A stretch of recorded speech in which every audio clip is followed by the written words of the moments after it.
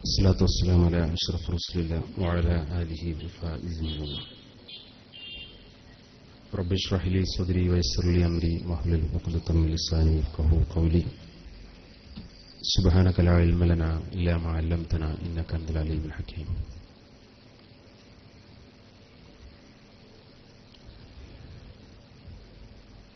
ബഹുമാന്യനായ അധ്യക്ഷൻ kicr-skssfന്റെ Tirur area president പ്രിയങ്കരനായ സഹപ്രവർത്തകൻ കെ സി നൌഫൽ, വേദിയിൽ ഈ സമ്മേളനത്തിന്റെ ഉദ്ഘാടന കർമ്മം നിർവഹിച്ച ബഹുമാന്യരായ സയ്യിദ് ഫഖറുദ്ദീൻ ഹസനി തങ്ങൾ,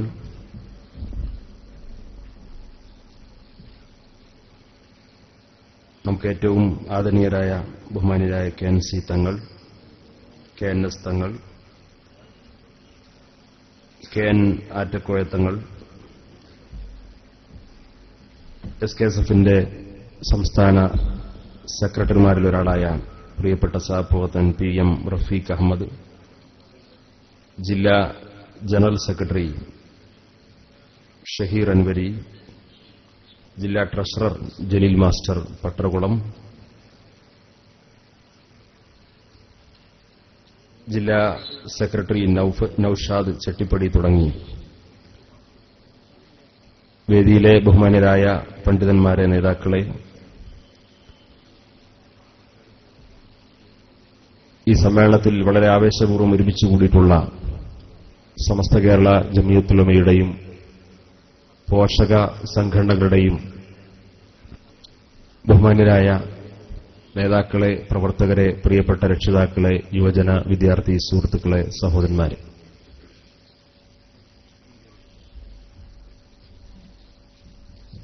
വളരെ പ്രധാനപ്പെട്ട രണ്ട് സന്ദേശങ്ങൾ അധികരിച്ചുകൊണ്ടുള്ള സമ്മേളനമാണ് ഇവിടെ നടന്നുവരുന്നത്. ഒന്ന്, കേരളത്തിലെ മുസ്ലിംകൾ ഇതിനകം വളരെ ആവേശത്തോടുകൂടി ഏറ്റെടുത്തിട്ടുള്ള സമസ്ത കേരള ജംഇയ്യത്തുൽ ഉലമയുടെ 90-ാം വാർഷിക ആഘോഷവും കഴിഞ്ഞ 8 വർഷമായി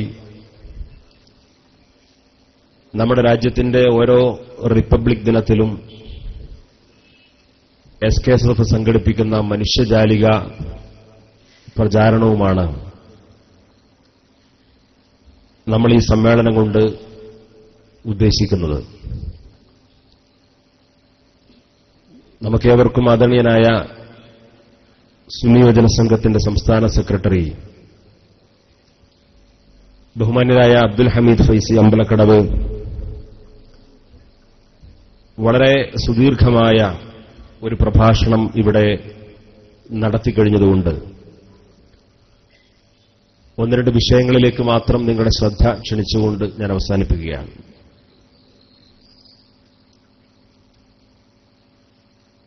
നമ്മുടെ രാജ്യം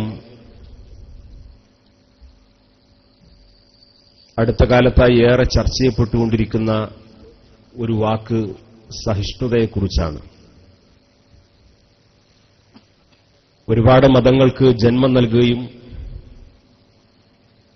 അതിലേറെ മതങ്ങളെ സ്വീകരിക്കാൻ ചരിത്രത്തിൽ അവസരം ലഭിക്കുകയും മതവിശ്വാസികളെ പരസ്പരം സ്നേഹിക്കാനും പ്രോത്സാഹിപ്പിക്കാനും മതത്തിന്റെ പേരിൽ മാത്രമല്ല രാഷ്ട്രീയത്തിലും മറ്റു സാംസ്കാരിക വിദ്യാഭ്യാസ സാമൂഹ്യ മേഖലകളിലൊക്കെ പരസ്പരം സ്നേഹവും സഹവർത്തിത്വവും നിലനിർത്തുന്നത് ഒരു പാരമ്പര്യമാക്കിയ രാജ്യമാണ് നമ്മുടെ മഹത്തായ ഇന്ത്യ രാജ്യം. ദൗർഭാഗ്യവശാൽ ഇന്നുപോലും നമ്മൾ പത്രത്തിൽ വായിച്ചൊരു വാർത്ത,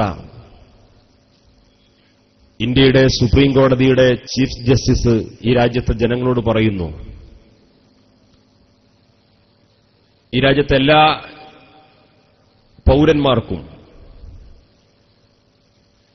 ഭരണഘടന അനുവദിച്ച സ്വാതന്ത്ര്യം ഉറപ്പാക്കാൻ വേണ്ടി ഭരണഘടനാ സ്ഥാപനമായ നീതിന്യായ പീഠം ബാധ്യസ്ഥമാണ്, ആ ഉത്തരവാദിത്വം നിർവഹിക്കുമെന്ന് ജനങ്ങൾക്ക് മുമ്പിൽ ഉറപ്പുകൊടുക്കേണ്ട, ആ ഉറപ്പിൽ പ്രതീക്ഷയർപ്പിക്കുന്ന ഒരു തലത്തിലേക്ക് നമ്മുടെ രാജ്യം എത്തിക്കഴിഞ്ഞിരിക്കുന്നു.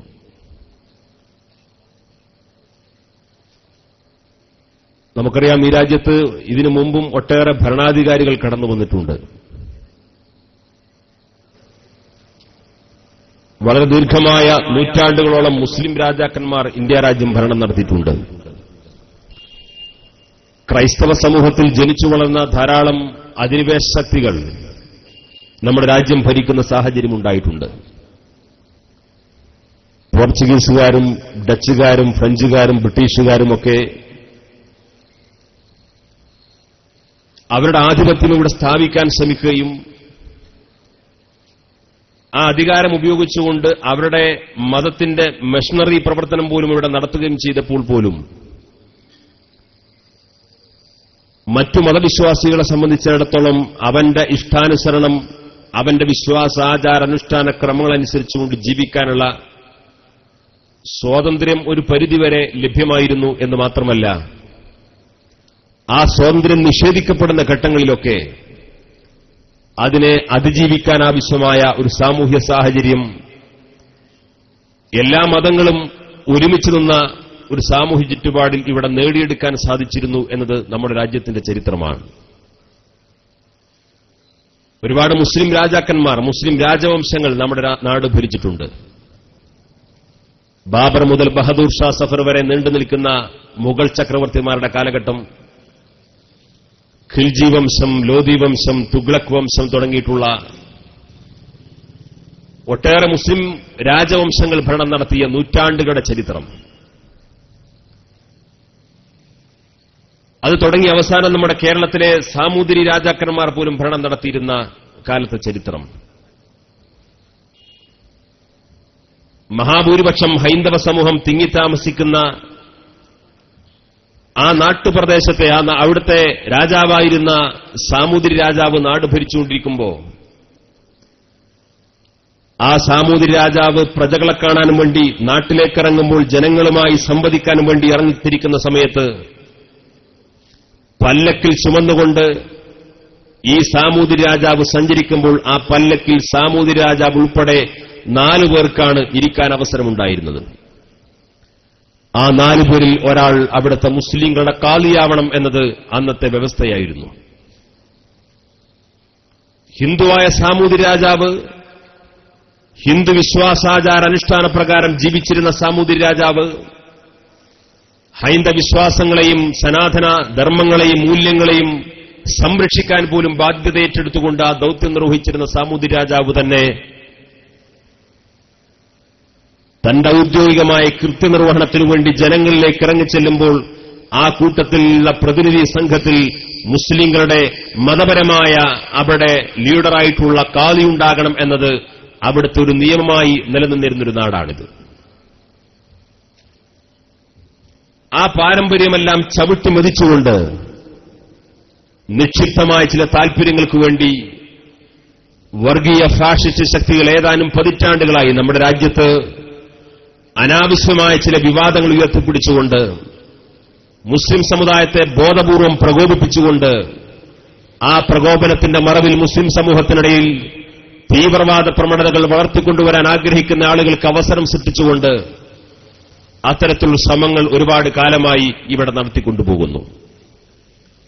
പലപ്പോഴും വളരെ ബുദ്ധിപരമായി ഈ വിഷയത്തെ കൈകാര്യം ചെയ്യുന്നതിനപ്പുറം മുസ്ലിം സമൂഹത്തിന്റെ മുന്നിലേക്ക് ഇട്ടുതരുന്ന വിഷയങ്ങളിൽ കടിച്ചു തൂങ്ങിക്കൊണ്ട് ഇനി ഇതാണ് മുസ്ലിങ്ങൾ കൈകാര്യം ചെയ്യപ്പെടേണ്ട അജണ്ടകൾ എന്ന് തെറ്റിദ്ധരിച്ച, പലപ്പോഴും ഇതിനെ ദീർഘവീക്ഷണത്തോടുകൂടി കാണാൻ സാധിച്ച ദേശീയ തലത്തിലുണ്ടായിരുന്ന മുസ്ലിം നേതാക്കന്മാർ പലപ്പോഴും സമുദായത്തിന്റെ യഥാർത്ഥ അജണ്ടകൾ മറന്നുപോകുന്ന കാഴ്ചയാണ് കഴിഞ്ഞ കാലങ്ങളിൽ നമ്മൾ കണ്ടിട്ടുള്ളത്. 1947 നമ്മുടെ രാജ്യം സ്വാതന്ത്ര്യം നേടിയെങ്കിൽ അതിനു മുമ്പ് തന്നെ ബ്രിട്ടീഷുകാർ ബോധപൂർവം ഈ രാജ്യത്തെ ഹിന്ദുക്കളും മുസ്ലിങ്ങളെയും തമ്മിലടിപ്പിക്കാനും വേണ്ടി ആസൂത്രിതമായി ചെയ്തു വെച്ചൊരു വിഷയമായിരുന്നു ബാബ്രി മസ്ജിദുമായി ബന്ധപ്പെട്ട തർക്ക വിഷയം. നെഹ്റുവിന്റെ കാലത്ത് ആ തർക്കം സജീവമാക്കാനും വേണ്ടി ചില ശ്രമങ്ങൾ നടന്നു. അതിനുശേഷം പലപ്പോഴും ഇവിടെ 1920കളിൽ രൂപീകൃതമായ RSS സംഘപരിവാർ ശക്തികൾ 980 കാലത്തോളം ഈ രാജ്യത്തെ ഇവിടുത്തെ മഹാഭൂരിപക്ഷം വരുന്ന ഹൈന്ദവ സമൂഹത്തിനിടയിൽ പോലും യാതൊരു സ്വാധീനവും നേടാൻ കഴിയാത്ത വിധം അവർ ഉയർത്തിപ്പിടിക്കുന്ന അജണ്ടകളെ, അവർ ഉയർത്തിപ്പിടിക്കുന്ന മുദ്രാവാക്യങ്ങളെ, അവർ ഉയർത്തിപ്പിടിക്കുന്ന നിഷേധാത്മകമായ സമീപനങ്ങളെ സ്വീകരിക്കാൻ ആരെയും കിട്ടാത്ത സാഹചര്യം പോലും നമ്മുടെ രാജ്യത്തുണ്ടായി. അതിനിടയിലാണ് ചില രാഷ്ട്രീയമായ താൽപര്യങ്ങൾക്ക് വേണ്ടി നടത്തിയിട്ടുള്ള നീക്കുപോക്കുകളുടെ പിൻബലത്തോടുകൂടിയാണ് 2 സീറ്റ് പാർലമെന്റിൽ നേടിക്കൊണ്ട് BJP രംഗപ്രവേശനം നൽകുന്നത്. ആ BJP ഇന്ന് ഇന്ത്യ രാജ്യത്തെ ഏറ്റവും വലിയ ഒറ്റകക്ഷിയായി ഭരണം നടത്തുന്ന കാഴ്ചയാണ് നമ്മൾ കണ്ടുകൊണ്ടിരിക്കുന്നത്. ഇങ്ങനെ BJP ഇത്രയും വലിയൊരു പ്രതിലോമ ശക്തിയായി രാജ്യത്തിന്റെ പൈതൃകത്തിന് ഭീഷണി ഉയർത്തി രാജ്യത്തിന്റെ ഭരണഘടനയെ പോലും പൊളിച്ചെഴുതണമെന്ന വാദഗതി ഉന്നയിച്ചുകൊണ്ട് രംഗത്ത് വരുമ്പോ നാം ആരെ വിമർശിക്കണം, ആരെ തിരിച്ചറിയണമെന്നാണ് ഗൌരവപൂർവ്വം ചിന്തിക്കേണ്ടത്. ബാബറി മസ്ജിദ് പോലെയുള്ള വിഷയങ്ങൾ, ഗോവധ നിരോധം പോലെയുള്ള വിഷയങ്ങൾ, ഏക സിവിൽ കോഡ് പോലെയുള്ള വിഷയങ്ങൾ മുസ്ലിം സമുദായത്തെ പ്രകോപിപ്പിക്കുന്ന, മുസ്ലിം സമൂഹത്തെ സംബന്ധിച്ചിടത്തോളം വലിയൊരു അബദ്ധമാണ്, വലിയൊരു അപകടം വരാനിരിക്കുന്നു, ഇവിടെ എന്തൊക്കെയോ സംഭവിക്കാൻ പോകുന്നു എന്ന രീതിയിൽ ഇവിടുത്തെ മാധ്യമങ്ങൾ പോലും ബോധപൂർവം കാട്ടിക്കൂട്ടിക്കൊണ്ടിരിക്കുന്ന ഇത്തരത്തിലുള്ള വിവാദങ്ങളിൽ പലപ്പോഴും അതിന്റെ പിറകെ സഞ്ചരിക്കാനാണ് രാജ്യത്തെ മഹാഭൂരിപക്ഷം വരുന്ന മുസ്ലിങ്ങൾക്കും യോഗമുള്ളത്. അതിനിടയിലൂടെ നഷ്ടപ്പെട്ടു പോകുന്നത് നമ്മുടെ യഥാർത്ഥ അജണ്ടകളാണ്. അതിലൂടെ നമ്മുടെ സമയം നഷ്ടപ്പെടുന്നത് ഈ സമുദായത്തിന്റെ വിദ്യാഭ്യാസത്തിനു വേണ്ടി ചെലവഴിക്കേണ്ട സമയങ്ങളായിരുന്നു. അതിനുവേണ്ടി നമുക്ക് നഷ്ടപ്പെട്ടത് ഈ സമുദായത്തിന്റെ ധാർമ്മികമായ നിലനിൽപ്പിനു വേണ്ടിയും ദേവാ സംസ്കരണ പ്രവർത്തനങ്ങൾക്ക് വേണ്ടി ചെലവഴിക്കേണ്ട സമ്പത്തും സമയവുമായിരുന്നു അതിനിടയിൽ നഷ്ടപ്പെട്ടു പോയത്. പലപ്പോഴും കേരളത്തിന് പുറത്തുള്ള മുസ്ലിങ്ങൾക്കിടയിൽ ഈ അവബോധം വളർത്തിക്കൊടുക്കാൻ ആരുമുണ്ടായില്ല എന്നതാണ് സത്യം. എന്നാൽ ഇപ്പോൾ പോലും ഈ BJP ഇത്രമേൽ വലിയ അപകടകരമായ വെല്ലുവിളി ഉയർത്തിക്കൊണ്ട് നമ്മുടെ രാജ്യം ഭരിച്ചുകൊണ്ടിരിക്കുമ്പോൾ പോലും വർഗീയതക്കെതിരെയും ഫാഷിസത്തിനെതിരെയും ശക്തമായ നിലപാടുകൾ സ്വീകരിച്ചുകൊണ്ടിരിക്കുന്നവരാണ് തങ്ങളെന്ന് ഇവിടെ പലരെയും ബോധ്യപ്പെടുത്താൻ ശ്രമിച്ചുകൊണ്ടിരിക്കുന്ന ആളുകൾ പോലും ഇക്കഴിഞ്ഞ ബീഹാറിൽ നടന്ന തെരഞ്ഞെടുപ്പിൽ BJPക്ക് 10ഓളം സീറ്റുകൾ വിജയിക്കാൻ ആവശ്യമായ രാഷ്ട്രീയ സാഹചര്യം ഉയർത്തിക്കൊണ്ടുവന്നവരാണ്. കേരളത്തിൽ പോലും പലപ്പോഴും തങ്ങൾ ഫാഷിസ്റ്റ് വിരുദ്ധരാണ് എന്ന് പറഞ്ഞുകൊണ്ട് സമയുന്നവർ എന്നത് നമ്മൾ കാണാതിരുന്നുകൂടാ. ഞാൻ കേവല രാഷ്ട്രീയമായ പരാമർശങ്ങളിലേക്ക് മുതിരുകയല്ല. BJPക്കെതിരെ സംസാരിക്കുന്നവർ, ഫാഷിസത്തിനെതിരെ സംസാരിക്കുന്നവർ, വർഗീയതക്കെതിരെ സംസാരിക്കുന്നവർ, ഭീകരവാദത്തിനെതിരെ സംസാരിക്കുന്നവർ അടിസ്ഥാനപരമായി അത്തരമൊരു മുദ്രാവാക്യം ഉയർത്തിപ്പിടിച്ചുകൊണ്ട് മുന്നോട്ടു പോകേണ്ട ഒരു ഘട്ടമാണ് ഇന്നത്തെ രാജ്യത്തിന്റെ രാഷ്ട്രീയ ചുറ്റുപാട് എന്ന് തിരിച്ചറിയുമ്പോൾ സ്വാഭാവികമായും നാലാംകിട രാഷ്ട്രീയ പകപോക്കലുകൾക്ക് വേണ്ടി ബീഹാറിൽ നടന്ന നിയമസഭാ തെരഞ്ഞെടുപ്പിൽ പലപ്പോഴും BJP വിരുദ്ധ ഫാഷിസ്റ്റ് വിരുദ്ധ മൂവ്മെന്റുകൾക്ക് നേതൃത്വം നൽകുന്നുവെന്ന് അവകാശപ്പെടുന്നവർ പോലും ബീഹാറിൽ BJPക്ക് അനുകൂലമായ രാഷ്ട്രീയ സാഹചര്യം ഒരുക്കിക്കൊടുക്കുന്നതിനു വേണ്ടി ശ്രമം നടത്തി. അവിടെ ലല്ലു പ്രസാദ് യാദവിന്റെയും നിതീഷ് കുമാറിന്റെയും നേതൃത്വത്തിൽ നടന്നിട്ടുള്ള ആ മഹാസഖ്യത്തിനിടയിൽ വിള്ളലുണ്ടാക്കാനാണ് പല ഇടതുപക്ഷ പ്രസ്ഥാനങ്ങളും ശ്രമം നടത്തിയത് എന്നത് കാണാതിരുന്നുകൂടാ. ഞാൻ പറഞ്ഞു വരുന്ന കാര്യം, ഇവിടെ ഇന്ന് ഇന്ത്യ രാജ്യത്ത് ഫാഷിസം ഒരു ഭീഷണിയാണ്, വർഗീയത ഒരു ഭീഷണിയാണ്. ആ വർഗീയതയുടെ അത്തരത്തിലുള്ള വൃത്തികെട്ട സംസ്കാരം കേരളത്തിലേക്ക് പോലും വലിച്ചുകൊണ്ടുവരാനുള്ള ശ്രമങ്ങൾ നടന്നുകൊണ്ടിരിക്കുന്ന കാലത്ത് ഈ രാജ്യത്തെ ജനാധിപത്യത്തിൽ ഇടപെട്ടുകൊണ്ടിരിക്കുന്ന ആളുകൾ ജാഗ്രതയോടുകൂടി ആ വിഷയങ്ങൾ കൈകാര്യം ചെയ്യേണ്ട ഘട്ടമാണിന്നുള്ളത്. നമുക്കറിയാം, കോഴിക്കോട് കഴിഞ്ഞ ദിവസം നടന്ന ഒരു സംഭവം. കോഴിക്കോട് നഗരത്തിലെ വളരെ വർഷങ്ങളായി തുറന്നുവച്ചിട്ട് അവിടെ റിപ്പയർ ചെയ്യാതെ ഉപയോഗശൂന്യമായി കിടന്നിരുന്നൊരു മാൻഹോൾ തുറന്നു. ശ്വാസതടസ്സമുണ്ടാകുമെന്നറിഞ്ഞിട്ടും വളരെ അപകടകരമായൊരു തൊഴിലാണെന്നറിഞ്ഞിട്ട് പോലും അന്യസംസ്ഥാന തൊഴിലാളികളായ 2 തൊഴിലാളികൾ അവരുടെ കരാറുടമകൾക്ക് വേണ്ടി അതിന്റെ അപകടത്തിന്റെ തീവ്രത പോലും മനസ്സിലാക്കാതെ അതിലേക്കിറങ്ങിപ്പോയി. അതിലേക്കിറങ്ങി ശ്വാസം മുട്ടിക്കൊണ്ട് ജീവൻ മരണ പോരാട്ടത്തിലേർപ്പെടുമ്പോ അതിന്റെ തൊട്ടടുത്ത് തന്റെ ഓട്ടോറിക്ഷ സൈഡാക്കി അവിടെ ഒരു കടയിൽ വെച്ചുകൊണ്ട് ഒരു ചായക്കടയിൽ ചായ പറഞ്ഞുകൊണ്ട് ചായക്ക് വെയിറ്റ് ചെയ്തിരുന്ന നൌഷാദ് എന്ന് പറയുന്ന 33 വയസ്സുകാരനായ ഒരു ചെറുപ്പക്കാരൻ. അവന്റെ ദൃഷ്ടിയിൽപ്പെടുന്നു രണ്ടാളുകൾ ആ മാൻഹോളിലേക്ക് ഇറങ്ങിയിരിക്കുന്നു. നഗരത്തിൽ ഓട്ടോ തൊഴിലാളിയായ നൌഷാദിനറിയാം ആ മാൻഹോൾ വർഷങ്ങളായി തുറന്നു വെച്ചിട്ട് ശ്വാസതടസ്സമുണ്ടായി മരണപ്പെട്ടു പോകുന്നത് ഉറപ്പാണ്. നൌഷാദ് അവൻ ഏത് മതക്കാരനാണെന്നല്ല അന്വേഷിച്ചത്. നൌഷാദ് ആ ഇറങ്ങിയ ആളുകൾ ഏത് നാട്ടുകാരാണ് എന്നല്ല അന്വേഷിച്ചത്. നൌഷാദ് ആ ഇറങ്ങിയ ആളുകൾ അവരെ പുറത്തെടുത്തു കഴിഞ്ഞാൽ തനിക്ക് കിട്ടുന്ന പ്രതിഫലത്തെക്കുറിച്ചല്ല അന്വേഷിച്ചത്. തന്നെപ്പോലെ മജ്ജയും മാംസവുമുള്ള 2 മനുഷ്യരുടെ ജീവൻ അപകടത്തിൽപ്പെടാൻ പോകുന്നു എന്ന ആ അപകടം മണത്തെറിഞ്ഞ നൌഷാദ് തന്റെ കൂട്ടുകാരെ പോലും കാത്തു നിൽക്കാതെ അതിലേക്ക് ഇറങ്ങിച്ചെന്നുകൊണ്ട് അവരുടെ ജീവൻ രക്ഷപ്പെടുത്താനാണ് ശ്രമിച്ചത്. ആദരണീയനായ സമസ്ത കേരള ജമിയത്തുൽ ഉലമയുടെ കേന്ദ്ര മുഷാവർ അംഗം കൂടിയായ ഉസ്താദ് ഷെയ്ഖുന മരക്കാർ മുസ്ലിയാർ വേദിയിലേക്ക് കടന്നുവരികയാണ്.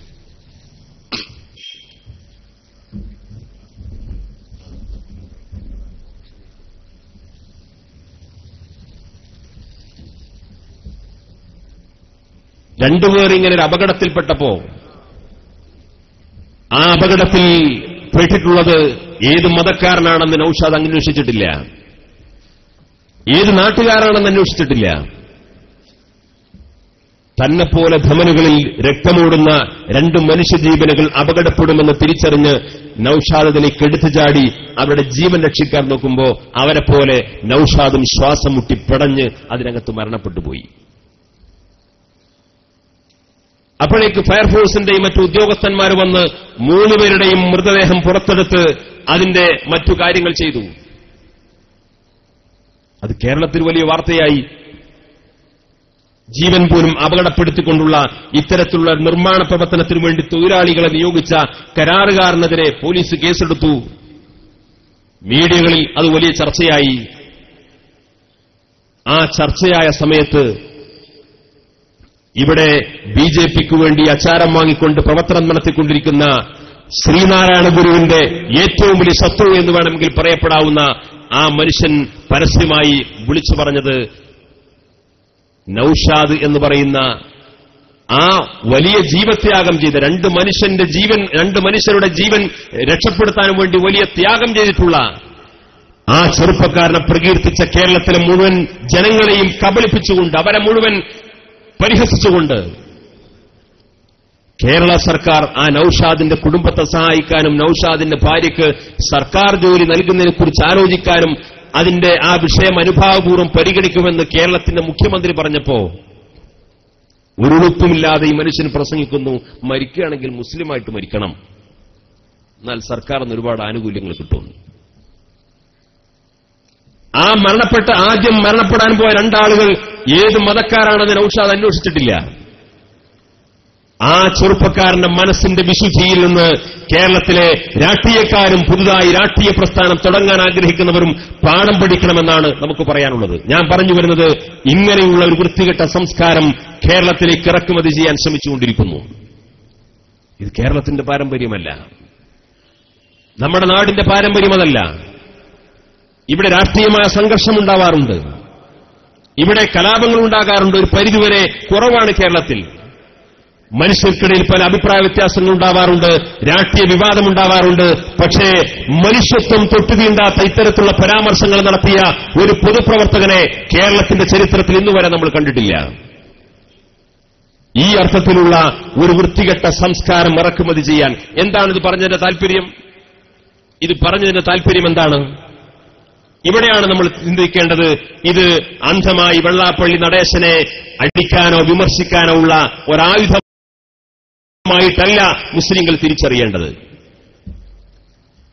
അദ്ദേഹം ഇങ്ങനെ ഒരു പരാമർശം നടത്തിയാൽ അതിന്റെ പേരിൽ അദ്ദേഹത്തെ വിമർശിക്കാനുള്ള ഒരു ആയുധമായിട്ടല്ല നൌഷാദിന്റെ മരണത്തെ മുസ്ലിങ്ങൾ ഉപയോഗപ്പെടുത്തേണ്ടത്, അല്ലെങ്കിൽ ഇവിടുത്തെ രാഷ്ട്രീയ പ്രവർത്തകർ ഉപയോഗപ്പെടുത്തേണ്ടത്. അതിനുശേഷം ഇന്നലെ സോഷ്യൽ മീഡിയയിൽ കണ്ടു നൌഷാദ് അത്തരം ഒരു പ്രവർത്തനം നടത്തിയത് നൌഷാദ് ഒരു മണ്ടനായതുകൊണ്ടാണ് എന്ന് മറ്റൊരു ബിജെപിയുടെ നേതാവ് പ്രസംഗിച്ചിരിക്കുന്നു. ഇതിന്റെ അടിസ്ഥാനം എന്ന് പറയുന്നത് നൌഷാദിനെ വിമർശിക്കാൻ താല്പര്യമുണ്ടായതുകൊണ്ടല്ല. നൌഷാദിനെ മോശക്കാരനാണ് എന്ന അഭിപ്രായമുണ്ടായതുകൊണ്ടല്ല.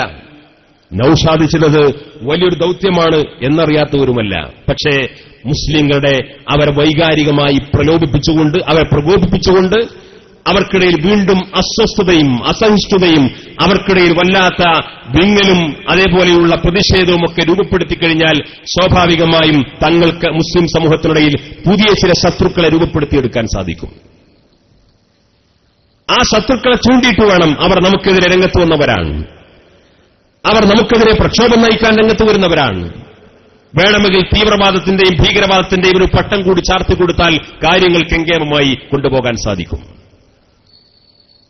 ഈ ഒരു പാരമ്പര്യം ഞാൻ നേരത്തെ സൂചിപ്പിച്ചതുപോലെ ബാബറി മസ്ജിദ് സംഭവം മുതൽ മുസ്ലിം സമുദായത്തെ വൈകാരികമായി ഉണർത്തിക്കൊണ്ട് വളരെ നിസ്സാരമായ ഇത്തരത്തിലെ പല പ്രശ്നങ്ങളെയും ഊതിവീർപ്പിച്ചുകൊണ്ട് അവരെ ബോധപൂർവം പ്രകോപിപ്പിച്ചുകൊണ്ട് അവരുടെ യഥാർത്ഥ വിഷയങ്ങളിൽ ശ്രദ്ധ തിരുത്തിക്കൊണ്ട് ഇത്തരത്തിലുള്ള വൈകാരികമായ വിഷയങ്ങളുടെ പിറകെ സഞ്ചരിക്കാൻ മുസ്ലിം സമൂഹത്തെ പ്രാപ്തമാക്കാനാണ് ദേശീയ തലങ്ങളിൽ ഉത്തരേന്ത്യൻ സംസ്ഥാനങ്ങളിൽ ഇക്കാലം അത്രയും ബിജെപി പരിശ്രമിച്ചത്. അതിന് സമാനമായ ചില പരിശ്രമങ്ങളാണ് ഇന്ന് കേരളത്തിൽ വെള്ളാപ്പള്ളി നടേശന്റെ നേതൃത്വത്തിൽ നടന്നുകൊണ്ടിരിക്കുന്നത്. ഇതിനെ പ്രതിരോധിക്കേണ്ടത് എങ്ങനെയാണ്? വെള്ളാപ്പള്ളി വിമർശിച്ചുകൊണ്ടല്ല. കാരണം ഒരാളെ വിമർശിക്കുകയാണെങ്കിലും ആ വിമർശനം കൊണ്ട് പാഠം പഠിക്കുന്ന, അതിന് മാത്രമുള്ള തെറ്റുതിരുത്താൻ ശേഷിയുമുള്ള ഒരു വ്യക്തിത്വമായിരിക്കണം.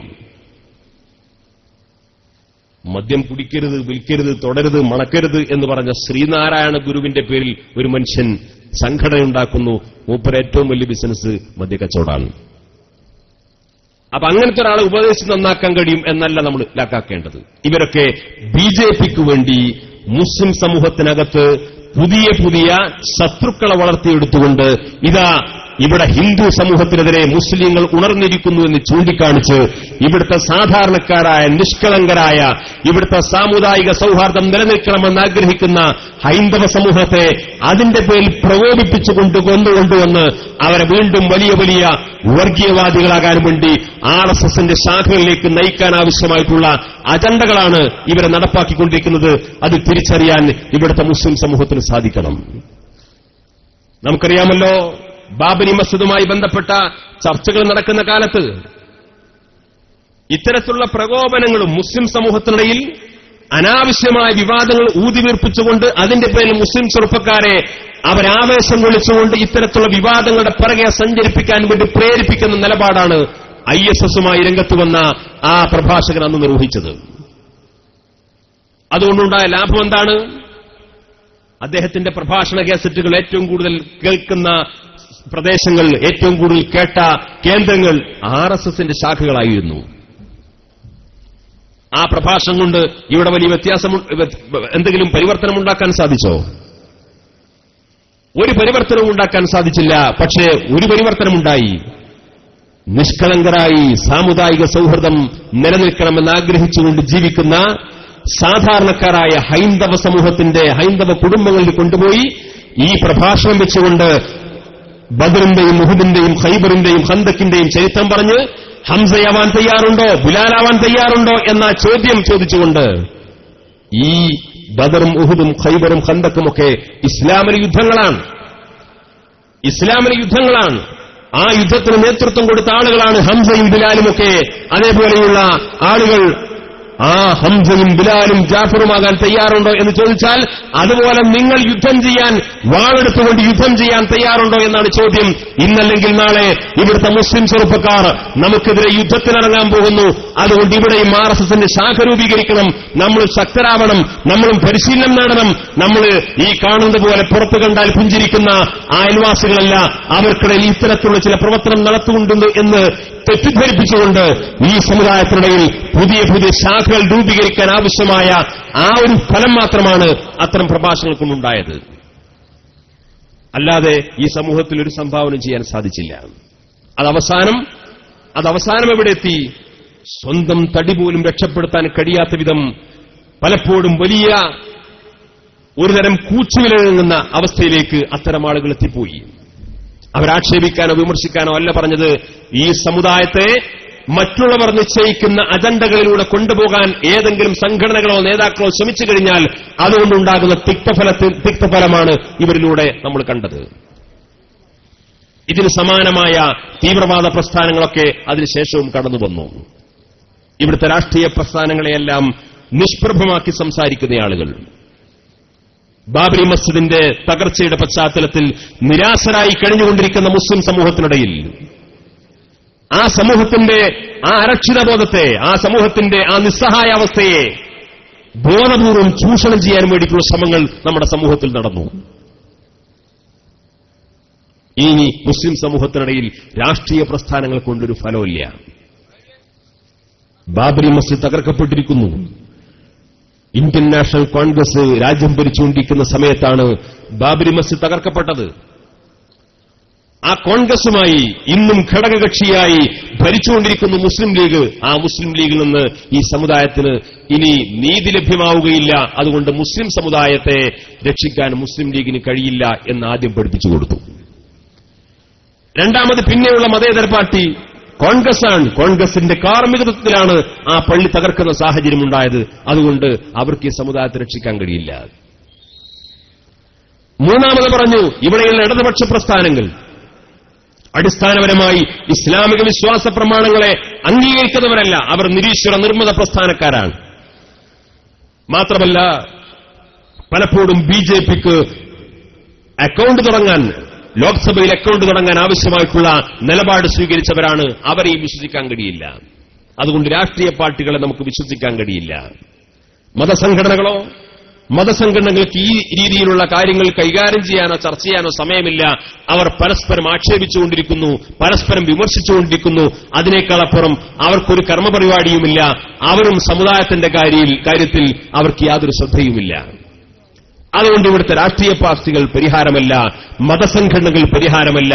ഇനി അതിനെയെല്ലാം അതിജീവിച്ചുകൊണ്ട്, അതിനെയെല്ലാം മറികടന്നുകൊണ്ട് ഇനി അള്ളാഹുവിന്റെ പരിശുദ്ധമായ ദീനിന്റെ സംരക്ഷണത്തിനു വേണ്ടി എന്റെ ജീവനും ജീവിതവും അള്ളാഹുവിന് വേണ്ടി സമർപ്പിക്കുന്നു എന്ന് പ്രതിജ്ഞയെടുത്തുകൊണ്ട് ബൈഅത്ത് ചെയ്ത, ജിഹാദിനു വേണ്ടി രംഗത്ത് വന്ന, അങ്ങനെ ജിഹാദിലൂടെ രക്തസാക്ഷിത്വം വരിച്ച് ഷഹീദായി സ്വർഗത്തിലേക്ക് നേരിട്ട് നടന്നു പോകുന്ന ഒരു ഫോർമുല അവതരിപ്പിച്ചുകൊണ്ട് നമ്മുടെ ചെറുപ്പക്കാരെ അങ്ങനെ വശീകരിക്കാൻ ശ്രമിച്ചു. ആ വശീകരിക്കാൻ ശ്രമിച്ചവർക്ക് അനുഭവ പാഠങ്ങളിലൂടെ അവർക്ക് നേടിയ ഏറ്റവും വലിയ തിരിച്ചറിവ്, ഒരു രാഷ്ട്രീയ പാർട്ടിയുടെ എങ്കിലുമുള്ള ഒരു മറ പിടിക്കാതെ തങ്ങൾക്ക് അധികകാലം മുന്നോട്ട് പോകാൻ കഴിയില്ല. കാരണം അല്ലാത്ത സംഘർഷങ്ങളും അല്ലാത്ത സംഘട്ടനങ്ങളുമൊക്കെ തനി വർഗീയ കലാപമായി മുദ്രകുത്തപ്പെടും. അതുകൊണ്ട് രാഷ്ട്രീയ പാർട്ടി രൂപീകരിച്ചു കഴിഞ്ഞാൽ പിന്നെ അത് രാഷ്ട്രീയ സംഘർഷമാക്കിയിട്ട് മാറ്റാൻ സാധിക്കും, നിയമപരമായി അങ്ങനെ രക്ഷപ്പെടാൻ സാധിക്കുമെന്നതിന്റെ ആ കാഴ്ചപ്പാടിലാണ് രാഷ്ട്രീയ പാർട്ടി എന്ന മുഖംമൂടി ധരിച്ചുകൊണ്ട് പിന്നീട് രംഗപ്രവേശനം നൽകുന്നത് നമ്മൾ കാണുന്നത്.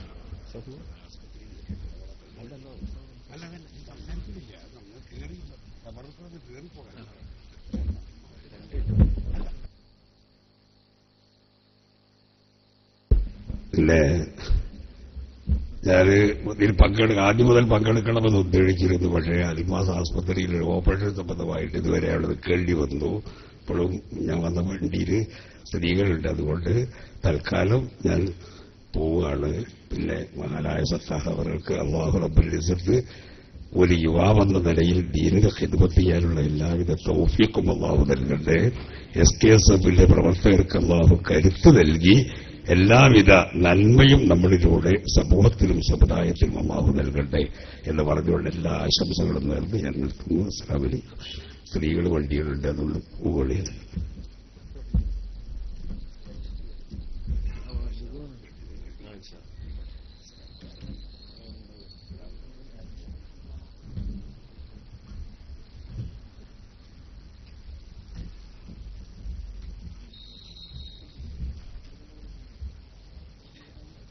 അങ്ങനെ പലപ്പോഴും നമ്മുടെ സമൂഹത്തിൽ ഇത്തരത്തിലുള്ള വിവാദങ്ങളെ വളർത്തിക്കൊണ്ടുവന്ന് ആ വിവാദങ്ങൾക്ക് പിറകെ സഞ്ചരിക്കാനാണ് സമൂഹത്തെ പ്രേരിപ്പിച്ചുകൊണ്ടിരിക്കുന്നത്. ആ രാഷ്ട്രീയ പാർട്ടി എന്ന മുഖംമൂടിയുമായി രംഗത്ത് വന്ന ആളുകൾക്ക് സമൂഹത്തിൽ എന്തു സുരക്ഷിത ബോധമാണ് ഉണ്ടാക്കിക്കൊടുക്കാൻ സാധിച്ചത്? ഒന്നും ഉണ്ടാക്കിക്കൊടുക്കാൻ സാധിച്ചില്ല എന്ന് മാത്രമല്ല, രാഷ്ട്രീയ പാർട്ടിയായി രംഗത്ത് വന്ന ആളുകൾക്ക് പലപ്പോഴും മുസ്ലിം സമൂഹത്തിനിടയിൽ പോലും, മുസ്ലിം മഹാഭൂരിപക്ഷം തിങ്ങിത്താമസിക്കുന്ന പ്രദേശങ്ങളിൽ പോലും അവർ വേറിട്ട് മത്സരങ്ങൾ നടത്താനോ അല്ലെങ്കിൽ മുസ്ലിം സമുദായം ഒറ്റക്കെട്ടായി നിൽക്കുന്ന സാമുദായിക രാഷ്ട്രീയ പ്രസ്ഥാനത്തിന് സമാന്തരമായി മത്സരിച്ചുകൊണ്ട് മുസ്ലിം വോട്ടുകൾ ഭിന്നിച്ചുകൊണ്ട് പലപ്പോഴും ശത്രുക്കൾക്ക് വളർന്നുവരാൻ ആവശ്യമായിട്ടുള്ള വഴികൾ തുറന്നു കൊടുക്കുക എന്ന രാഷ്ട്രീയ ദൌത്യമാണ് ഇക്കഴിഞ്ഞ തദ്ദേശ സ്വയംഭരണ തെരഞ്ഞെടുപ്പുകൾ പോലും നമ്മൾ കണ്ടിട്ടുള്ളത്. അപ്പൊ അടിസ്ഥാനപരമായി ഇവിടെ സാധിച്ചുകൊണ്ടിരിക്കുന്നത്, ഇത്തരം ആളുകൾ ഇവിടെ സാധിപ്പിച്ചെടുത്തുകൊണ്ടിരിക്കുന്നത് സാമുദായികമായ താൽപര്യമല്ല, സമുദായത്തിന് ഗുണകരമായ ഫലമല്ല ഉണ്ടാക്കിക്കൊടുത്തിരിക്കുന്നത്. മതരംഗത്താണെങ്കിലും രാഷ്ട്രീയ രംഗത്താണെങ്കിലും പുതിയ പുതിയ ഭിന്നിപ്പുകൾക്ക് ഈ തീവ്രവാദ പശ്ചാത്തലമുള്ള ആളുകൾ ശ്രമിച്ചുകൊണ്ടിരിക്കുന്നു. രാഷ്ട്രീയ രംഗത്ത് ഇത്തരത്തിലുള്ള തെരഞ്ഞെടുപ്പ് രാഷ്ട്രീയവുമായി കടന്നു വന്നുകൊണ്ട് ഇതേപോലെയുള്ള രാഷ്ട്രീയമായ ഭിന്നിപ്പുകൾക്ക് വേണ്ടി ശ്രമിക്കുന്ന അതേ ആളുകൾ തന്നെ മതരംഗത്തും ഭിന്നിപ്പുകൾക്കുള്ള ശ്രമങ്ങൾ നടത്തിക്കൊണ്ടിരിക്കുന്നു. നമ്മുടെ മലപ്പുറം ജില്ലയിലും മലബാർ പ്രദേശങ്ങളിലൊക്കെ സമസ്ത കേരള ജംഇയ്യത്തിലും ആഹ്വാനങ്ങൾക്കും താക്കീതുകൾക്കും വിധേയമായി ജീവിക്കുന്ന മഹല്ല് സംവിധാനം ഭദ്രമായതുകൊണ്ട് ഇവിടെ മതരംഗത്ത് അവർക്ക് ഇടപെടാൻ യാതൊരു സ്പേസും ലഭ്യമായിട്ടില്ല. പക്ഷേ തെക്കൻ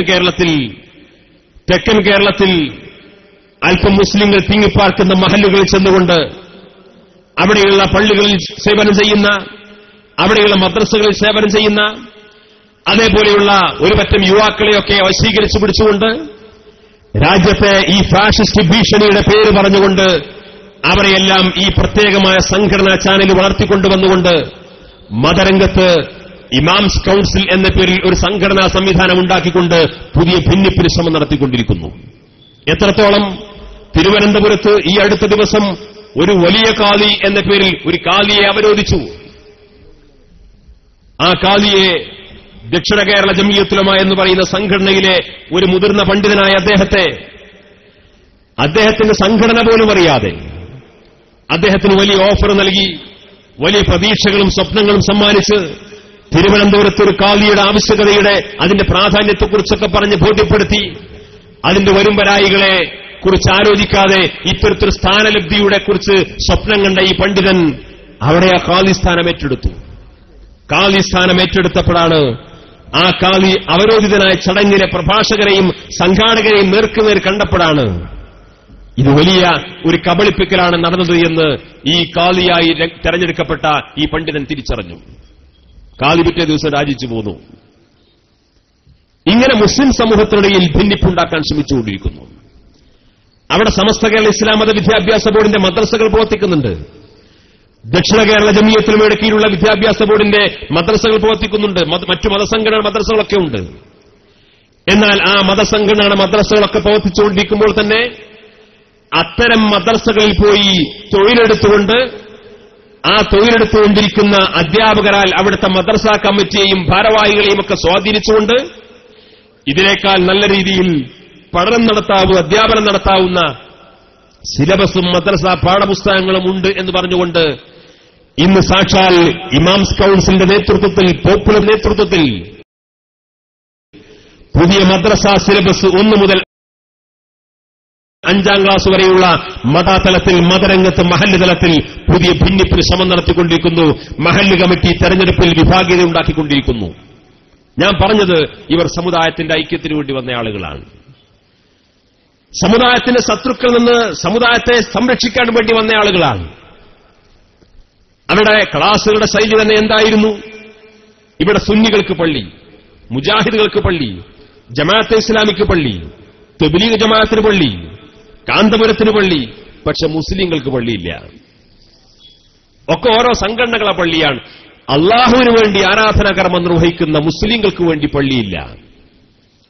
അങ്ങനൊരു പൊതു കാഴ്ചപ്പാട് ആവിഷ്കരിച്ച് വിഭാഗീയതകൾക്കതീതമായി, സംഘടനാപരമായ പക്ഷപാതിത്വങ്ങൾക്കതീതമായി ഒരുമിച്ച് നിൽക്കേണ്ടതിന്റെ ആവശ്യകതയെക്കുറിച്ചും ഇന്ന് സമുദായം ഐക്യപ്പെടേണ്ടതിന്റെ ആവശ്യത്തെക്കുറിച്ചുമൊക്കെ ആകർഷകമായി സംസാരിച്ചുകൊണ്ട് ചെറുപ്പക്കാർക്കിടയിൽ, മതസംഘടനകൾക്കിടയിൽ നടക്കുന്ന ആശയപരമായ അഭിപ്രായ വ്യത്യാസത്തെ പോലും സംഘടനാ പകപോക്കലുകളായി ചിത്രീകരിച്ചുകൊണ്ട് ആ സംഘടനാപരമായ സംവാദങ്ങളെയും ആദർശപരമായ പോരാട്ടങ്ങളെയും ചെറുതാക്കി കാണിച്ചുകൊണ്ട് അടിസ്ഥാനപരമായി പരിശുദ്ധ ഇസ്ലാമിനെ ദീനിന്റെ പ്രമാണങ്ങൾക്ക് വിധേയമായി ഈ സമൂഹത്തിന് സമർപ്പിച്ചുകൊണ്ടിരിക്കുന്ന സാത്വികരായ പണ്ഡിതന്മാരെ പോലും ഇകഴ്ത്തി കാണിച്ചുകൊണ്ട് പുതിയ ഒരു സംവിധാനത്തിന് നേതൃത്വം കൊടുക്കാനും അതിന്റെ മറവിൽ മഹല്ല് തലങ്ങളിൽ ഭിന്നിപ്പുണ്ടാക്കാനും ശ്രമം നടന്നുകൊണ്ടിരിക്കുന്നു. ഇതൊക്കെ ശത്രുവിന്റെ ആഗ്രഹങ്ങളും അഭിലാഷങ്ങളുമാണ്. മുസ്ലിം സമുദായം പൊതുവായി ആഗ്രഹിക്കുന്ന കാര്യമല്ല. ഇതൊക്കെ ശത്രുക്കൾ ആഗ്രഹിക്കുന്ന സംഗതിയാണ്. മുസ്ലിം സമൂഹത്തിൽ ഭിന്നിപ്പുണ്ടാവണം, അവരുടെ മഹല്ലുകളിൽ ഭിന്നിപ്പുണ്ടാവണം, തെരഞ്ഞെടുപ്പ് വരുമ്പോ അവരുടെ സമുദായത്തിൽ തന്നെ പുതിയ പുതിയ രാഷ്ട്രീയ കക്ഷികൾ ഉണ്ടാവണം, അവരുടെ സമുദായം തന്നെ വ്യത്യസ്ത രാഷ്ട്രീയ കക്ഷികളായിട്ട് പരസ്പരം മത്സരിച്ച് പോരടിക്കണം. ഇടയിലൂടെ ഏത് ന്യൂനപക്ഷമാണെങ്കിൽ പോലും ആ ചെറിയ മുസ്ലിം വിരുദ്ധ അല്ലെങ്കിൽ ഫാഷിസ്റ്റ് അനുകൂല രാഷ്ട്രീയ പാർട്ടികൾക്ക് കടന്നുവരാൻ ആവശ്യമായിട്ടുള്ള സ്പേസ് ഉണ്ടാക്കി കൊടുക്കുക എന്ന ദൌത്യമാണ് ഈ പുതിയ രാഷ്ട്രീയ അവതാരങ്ങൾ നിർവഹിച്ചുകൊണ്ടിരിക്കുന്നത് എന്ന് തിരിച്ചറിയാൻ നമുക്ക് സാധിക്കണം. ഇതെല്ലാം ഇത്തരത്തിലുള്ള അജണ്ടകൾ മുസ്ലിം സമൂഹത്തിലേക്ക് ഇട്ടുകൊടുത്തുകൊണ്ടിരിക്കുന്ന ആളുകളുടെ എന്താണ് യഥാർത്ഥ ആഗ്രഹമെന്ന് തിരിച്ചറിയപ്പെടാതെ പോയതിന്റെ പ്രതിഫലനമാണ് നമ്മൾ ഇന്ന് കണ്ടുകൊണ്ടിരിക്കുന്നത്. ഇക്കഴിഞ്ഞ ദിവസം നമ്മുടെ നാട്ടിൽ നടന്നിട്ടുള്ള ഒരു ഫേസ്ബുക്ക് പോസ്റ്റും അതേപോലെ ഫറൂഖ് കോളേജിലെ ഒരു അധ്യാപകന്റെ നിർദ്ദേശവുമായി ബന്ധപ്പെട്ടുകൊണ്ടൊക്കെ മീഡിയകൾ ഉണ്ടാക്കിക്കൊണ്ടിരിക്കുന്ന വലിയ വലിയ കോലാഹലങ്ങൾ, ഇത് പറയുന്ന കേൾക്കുമ്പോൾ തോന്നും എന്തൊക്കെയോ ഫറൂഖ് കോളേജിൽ നടന്നുകൊണ്ടിരിക്കുന്നു. ഫറൂഖ് കോളേജിൽ നടന്നുകൊണ്ടിരിക്കുന്ന എല്ലാ കാര്യങ്ങളെയും നമ്മളൊന്നും അനുകൂലിക്കുന്നില്ല. പക്ഷേ ഈ പുതിയ വിവാദത്തിന്റെ പിന്നിലെ പശ്ചാത്തലം എന്തായിരുന്നു? ഒരു ദിവസം അധ്യാപകൻ ക്ലാസ്സിൽ ചെല്ലുന്നു. അധ്യാപകൻ ക്ലാസ്സിൽ ചെല്ലുമ്പോ അവിടെയുള്ള മുൻബെഞ്ചുകളിൽ ആൺകുട്ടികളും പെൺകുട്ടികളും ഇടകലർന്നിരിക്കുന്നത് ഒരു അധ്യാപകൻ കാണുന്നു. അക്കാലം അത്രയും ആ ക്ലാസ് റൂമുകളിൽ അങ്ങനൊരു കാഴ്ച കാണാത്ത അധ്യാപകൻ പറഞ്ഞു, ഇങ്ങനെ ഇവിടെ ഇരിക്കാൻ പാടില്ല, ഇവിടെ ആൺകുട്ടികളും പെൺകുട്ടികളും പ്രത്യേകം റോ അനുസരിച്ചിട്ടിരുന്നാൽ മതി, അല്ലാതെ ഈ ഇടകലർന്നിരിക്കുന്ന സിസ്റ്റം വേണ്ട. അധ്യാപകൻ പറഞ്ഞത് ഇഷ്ടപ്പെടാത്തതിൽ പ്രതിഷേധിച്ച് പുറത്തിറങ്ങി പോകുന്നതുപോലെ ഒരു പറ്റം വിദ്യാർത്ഥികൾ ഇറങ്ങിപ്പോയി. അപ്പൊ സാധാരണ കോളേജുകളിലൊക്കെ അങ്ങനെ ഉണ്ടാവും. നമ്മൾ സാധാരണ സ്കൂൾ ക്ലാസ്സിലെ പോലെയൊന്നുമില്ല. അധ്യാപകൻ ക്ലാസ്സിൽ ചെല്ലുമ്പോൾ തന്നെ പറയും, ചില കുട്ടികൾ പറയും ഞാൻ ഈ അവർ ഇരിക്കണില്ല, ഞാൻ പോവാണ്. അങ്ങനെ പറഞ്ഞു പോവും, ക്ലാസ്സിൽ ഇരിക്കണില്ല എന്ന് പറഞ്ഞ് ഇറങ്ങിപ്പോവും. അവൻ അടുത്ത അവറിൽ കയറി വരും. അപ്പൊ കോളേജിൽ അതൊക്കെ ഒരു രീതിയാണ്. അപ്പൊ അതേപോലെ ഈ പറഞ്ഞത് ഇഷ്ടപ്പെട്ടില്ല എന്ന് വിചാരിച്ച് ഇറങ്ങിപ്പോയതാവാം എന്ന് കരുതി അധ്യാപകൻ ബാക്കിയുള്ള കുട്ടികൾ ക്ലാസ്സൊക്കെ എടുത്ത്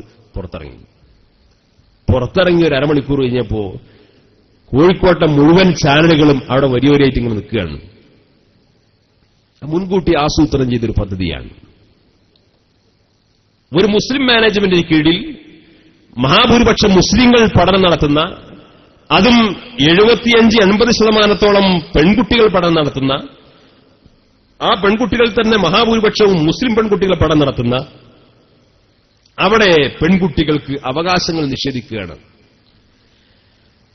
അവിടെ പെൺകുട്ടികളോട് പരുഷമായി സംസാരിച്ചുകൊണ്ടിരിക്കുന്നു. അവിടെ സ്ത്രീയുടെ ആ സ്വാതന്ത്ര്യമൊന്നും അവിടെ വകവെച്ചു കൊടുക്കുന്നില്ല. അതൊരു സ്ത്രീ വിരുദ്ധ കലാലയമാണ്. അതിനടിസ്ഥാനമാക്കിയിട്ടുള്ള ചില കഥകളും ചില സ്റ്റോറികളും തയ്യാറാക്കിക്കൊണ്ട് അതിന്റെ ചില കമന്റ്സിനു വേണ്ടി മാത്രം വന്നവരാണ് ഇവർ. അന്ന് വൈകുന്നേരത്തോടുകൂടി ചാനൽ ചർച്ചകൾ പൊടിപൊടിക്കുന്നു.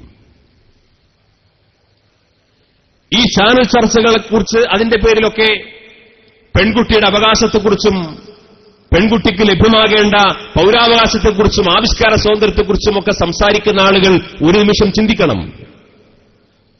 ഈ സംസാരിച്ചുകൊണ്ടിരിക്കുന്ന ആളുകൾ സ്വന്തം മനസാക്ഷിയോട് സ്വന്തം നെഞ്ചത്ത് കൈവച്ചുകൊണ്ട് ചോദിക്കുന്നൊരു ചോദ്യമുണ്ട്, ചോദിക്കേണ്ടതാണ്.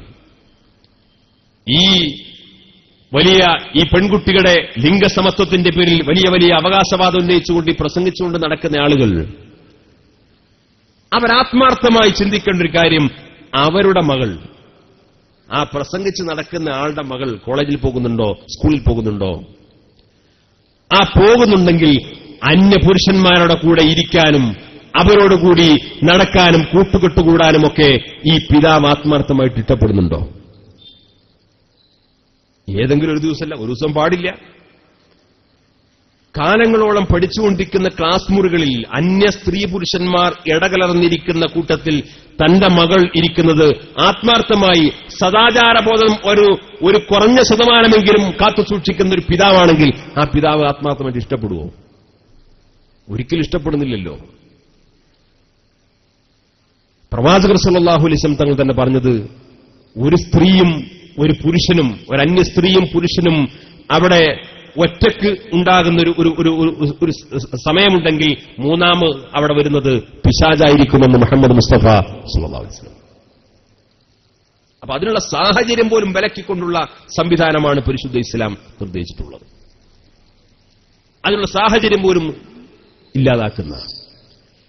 എന്നാൽ അതിന് വ്യത്യസ്തമായി ഇത്തരത്തിലുള്ള ശൈലിയിലേക്ക് ബോധപൂർവം വിദ്യാഭ്യാസ സ്ഥാപനങ്ങൾ ഉപയോഗിച്ചുകൊണ്ട് തന്നെ നടക്കുന്ന ഈ കാഴ്ചകൾക്ക് വേണ്ടി ഇതിന്റെ പേരിൽ വലിയ വിവാദങ്ങളും കോലാഹലങ്ങളും ഉണ്ടാക്കിക്കൊണ്ടിരിക്കുന്നു. എന്നാൽ ഇതിലേറ്റവും കൗതുകരമായ ഒരു സത്യം, ഒരേ ബെഞ്ചിലിരിക്കണ്ട എന്ന് പറഞ്ഞിട്ടുള്ളൂ. അപ്പുറമുള്ള ബെഞ്ചിലിരിക്കാം, ആരും എതിർത്തിട്ടില്ല. ആ സ്ഥാപന മേധാവികൾ എതിർത്തിട്ടില്ല. ആ കുട്ടികൾ എന്തെങ്കിലും അവരുടെ അക്കാദമിക് വിഷയങ്ങൾ പരസ്പരം സംസാരിക്കുന്നതിന് എതിർത്തിട്ടില്ല. അങ്ങനെ അവരുടെ ധാർമ്മികതയും സദാചാരബോധവും കാത്തുസൂക്ഷിച്ചുകൊണ്ടുള്ള സ്വാതന്ത്ര്യമൊക്കെ നൽകിക്കൊണ്ടുള്ള ഒരു ക്യാമ്പസ് സംവിധാനമാണ് അവിടെയുള്ളത്. അവിടെയല്ല പൊതുവെ ഉള്ളത്. എന്നാൽ അവിടെ ഇത്തരത്തിലുള്ള ഒരു പുതിയ ശൈലി സ്വീകരിക്കാൻ ശ്രമം നടത്തിയപ്പോ ഒരു അധ്യാപകന്റെ ഉപദേശത്തെ ഇവിടുത്തെ മാധ്യമപ്രവർത്തകർ ഇത്ര വലിയ വിവാദമാക്കി കൊഴുപ്പിച്ചുകൊണ്ടിരുന്നതിന്റെ പിന്നെ രഹസ്യം എന്താണ്? ഇതേപോലെ ഒരു കോളേജ് കോട്ടയത്ത് നടക്കുന്നുണ്ട്. അത് നടത്തുന്നത് മുസ്ലിങ്ങളല്ല. ആ കോളേജിലെ നിയമം എന്താണെന്ന് ചോദിച്ചു കഴിഞ്ഞാൽ, ആ കോളേജിൽ ഒരേ ക്ലാസ്സിൽ പഠിച്ചുകൊണ്ടിരിക്കുന്ന കുട്ടികളാണെങ്കിൽ പോലും ആൺകുട്ടിയും പെൺകുട്ടിയും സംസാരിക്കുമ്പോൾ അവർക്കിടയിൽ 1 മീറ്റർ ഗ്യാപ്പ് വേണമെന്നാണ് ആ കോളേജിന്റെ നിയമമാണ്. 1 മീറ്റർ അകലത്തിൽ നിന്നുകൊണ്ടേ ഒരാൺകുട്ടിയും പെൺകുട്ടിയും ആ കോളേജ് ക്യാമ്പസിൽ വെച്ച് സംസാരിക്കാൻ പാടുള്ളൂ. അത് ലംഘിച്ചതായിട്ട് കണ്ടാൽ ശിക്ഷാ നടപടിയാണ്.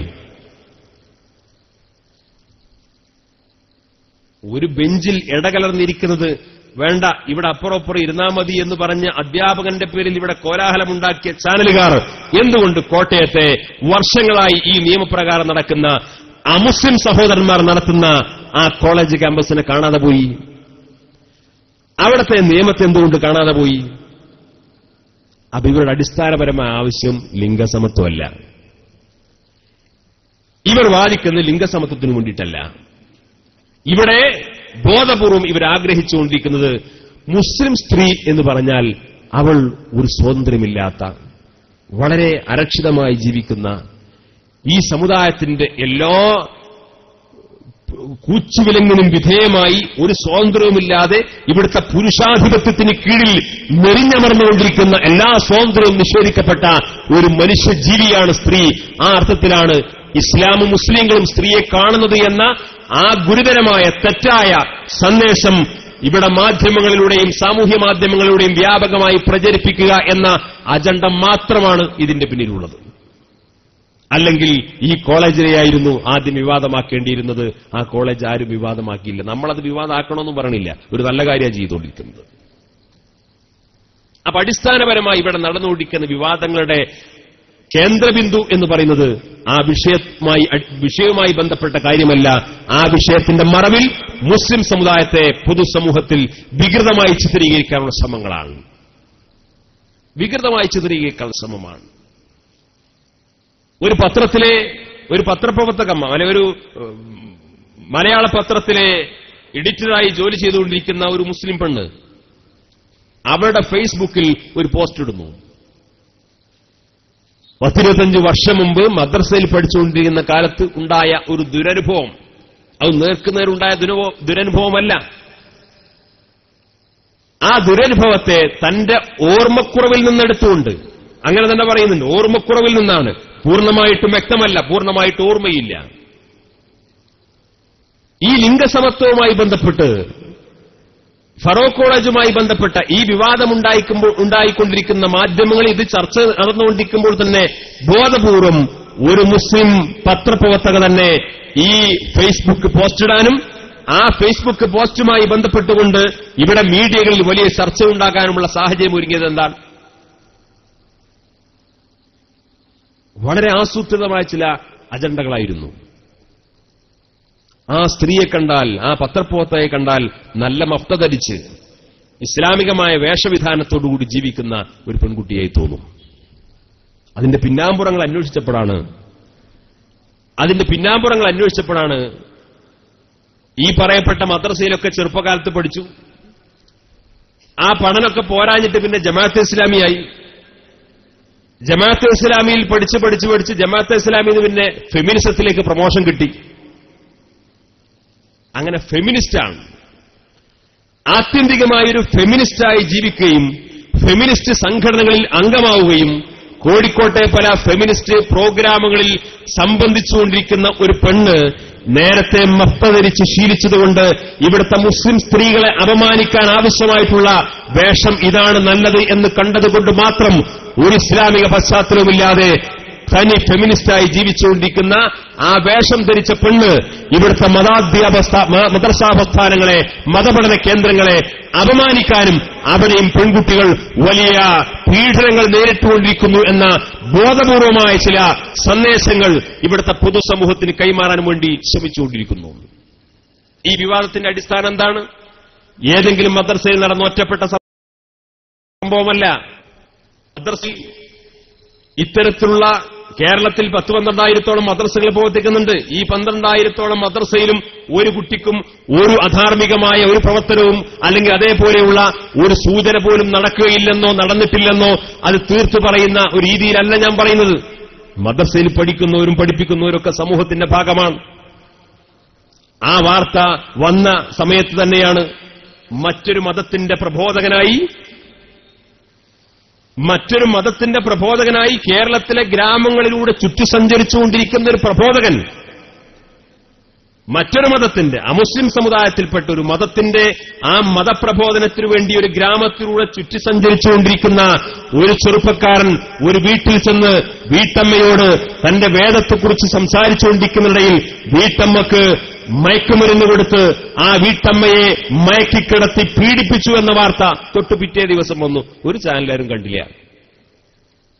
ഒരു ചാനൽ ചർച്ചയോ അതിന്റെ പേരിൽ നടന്നില്ല.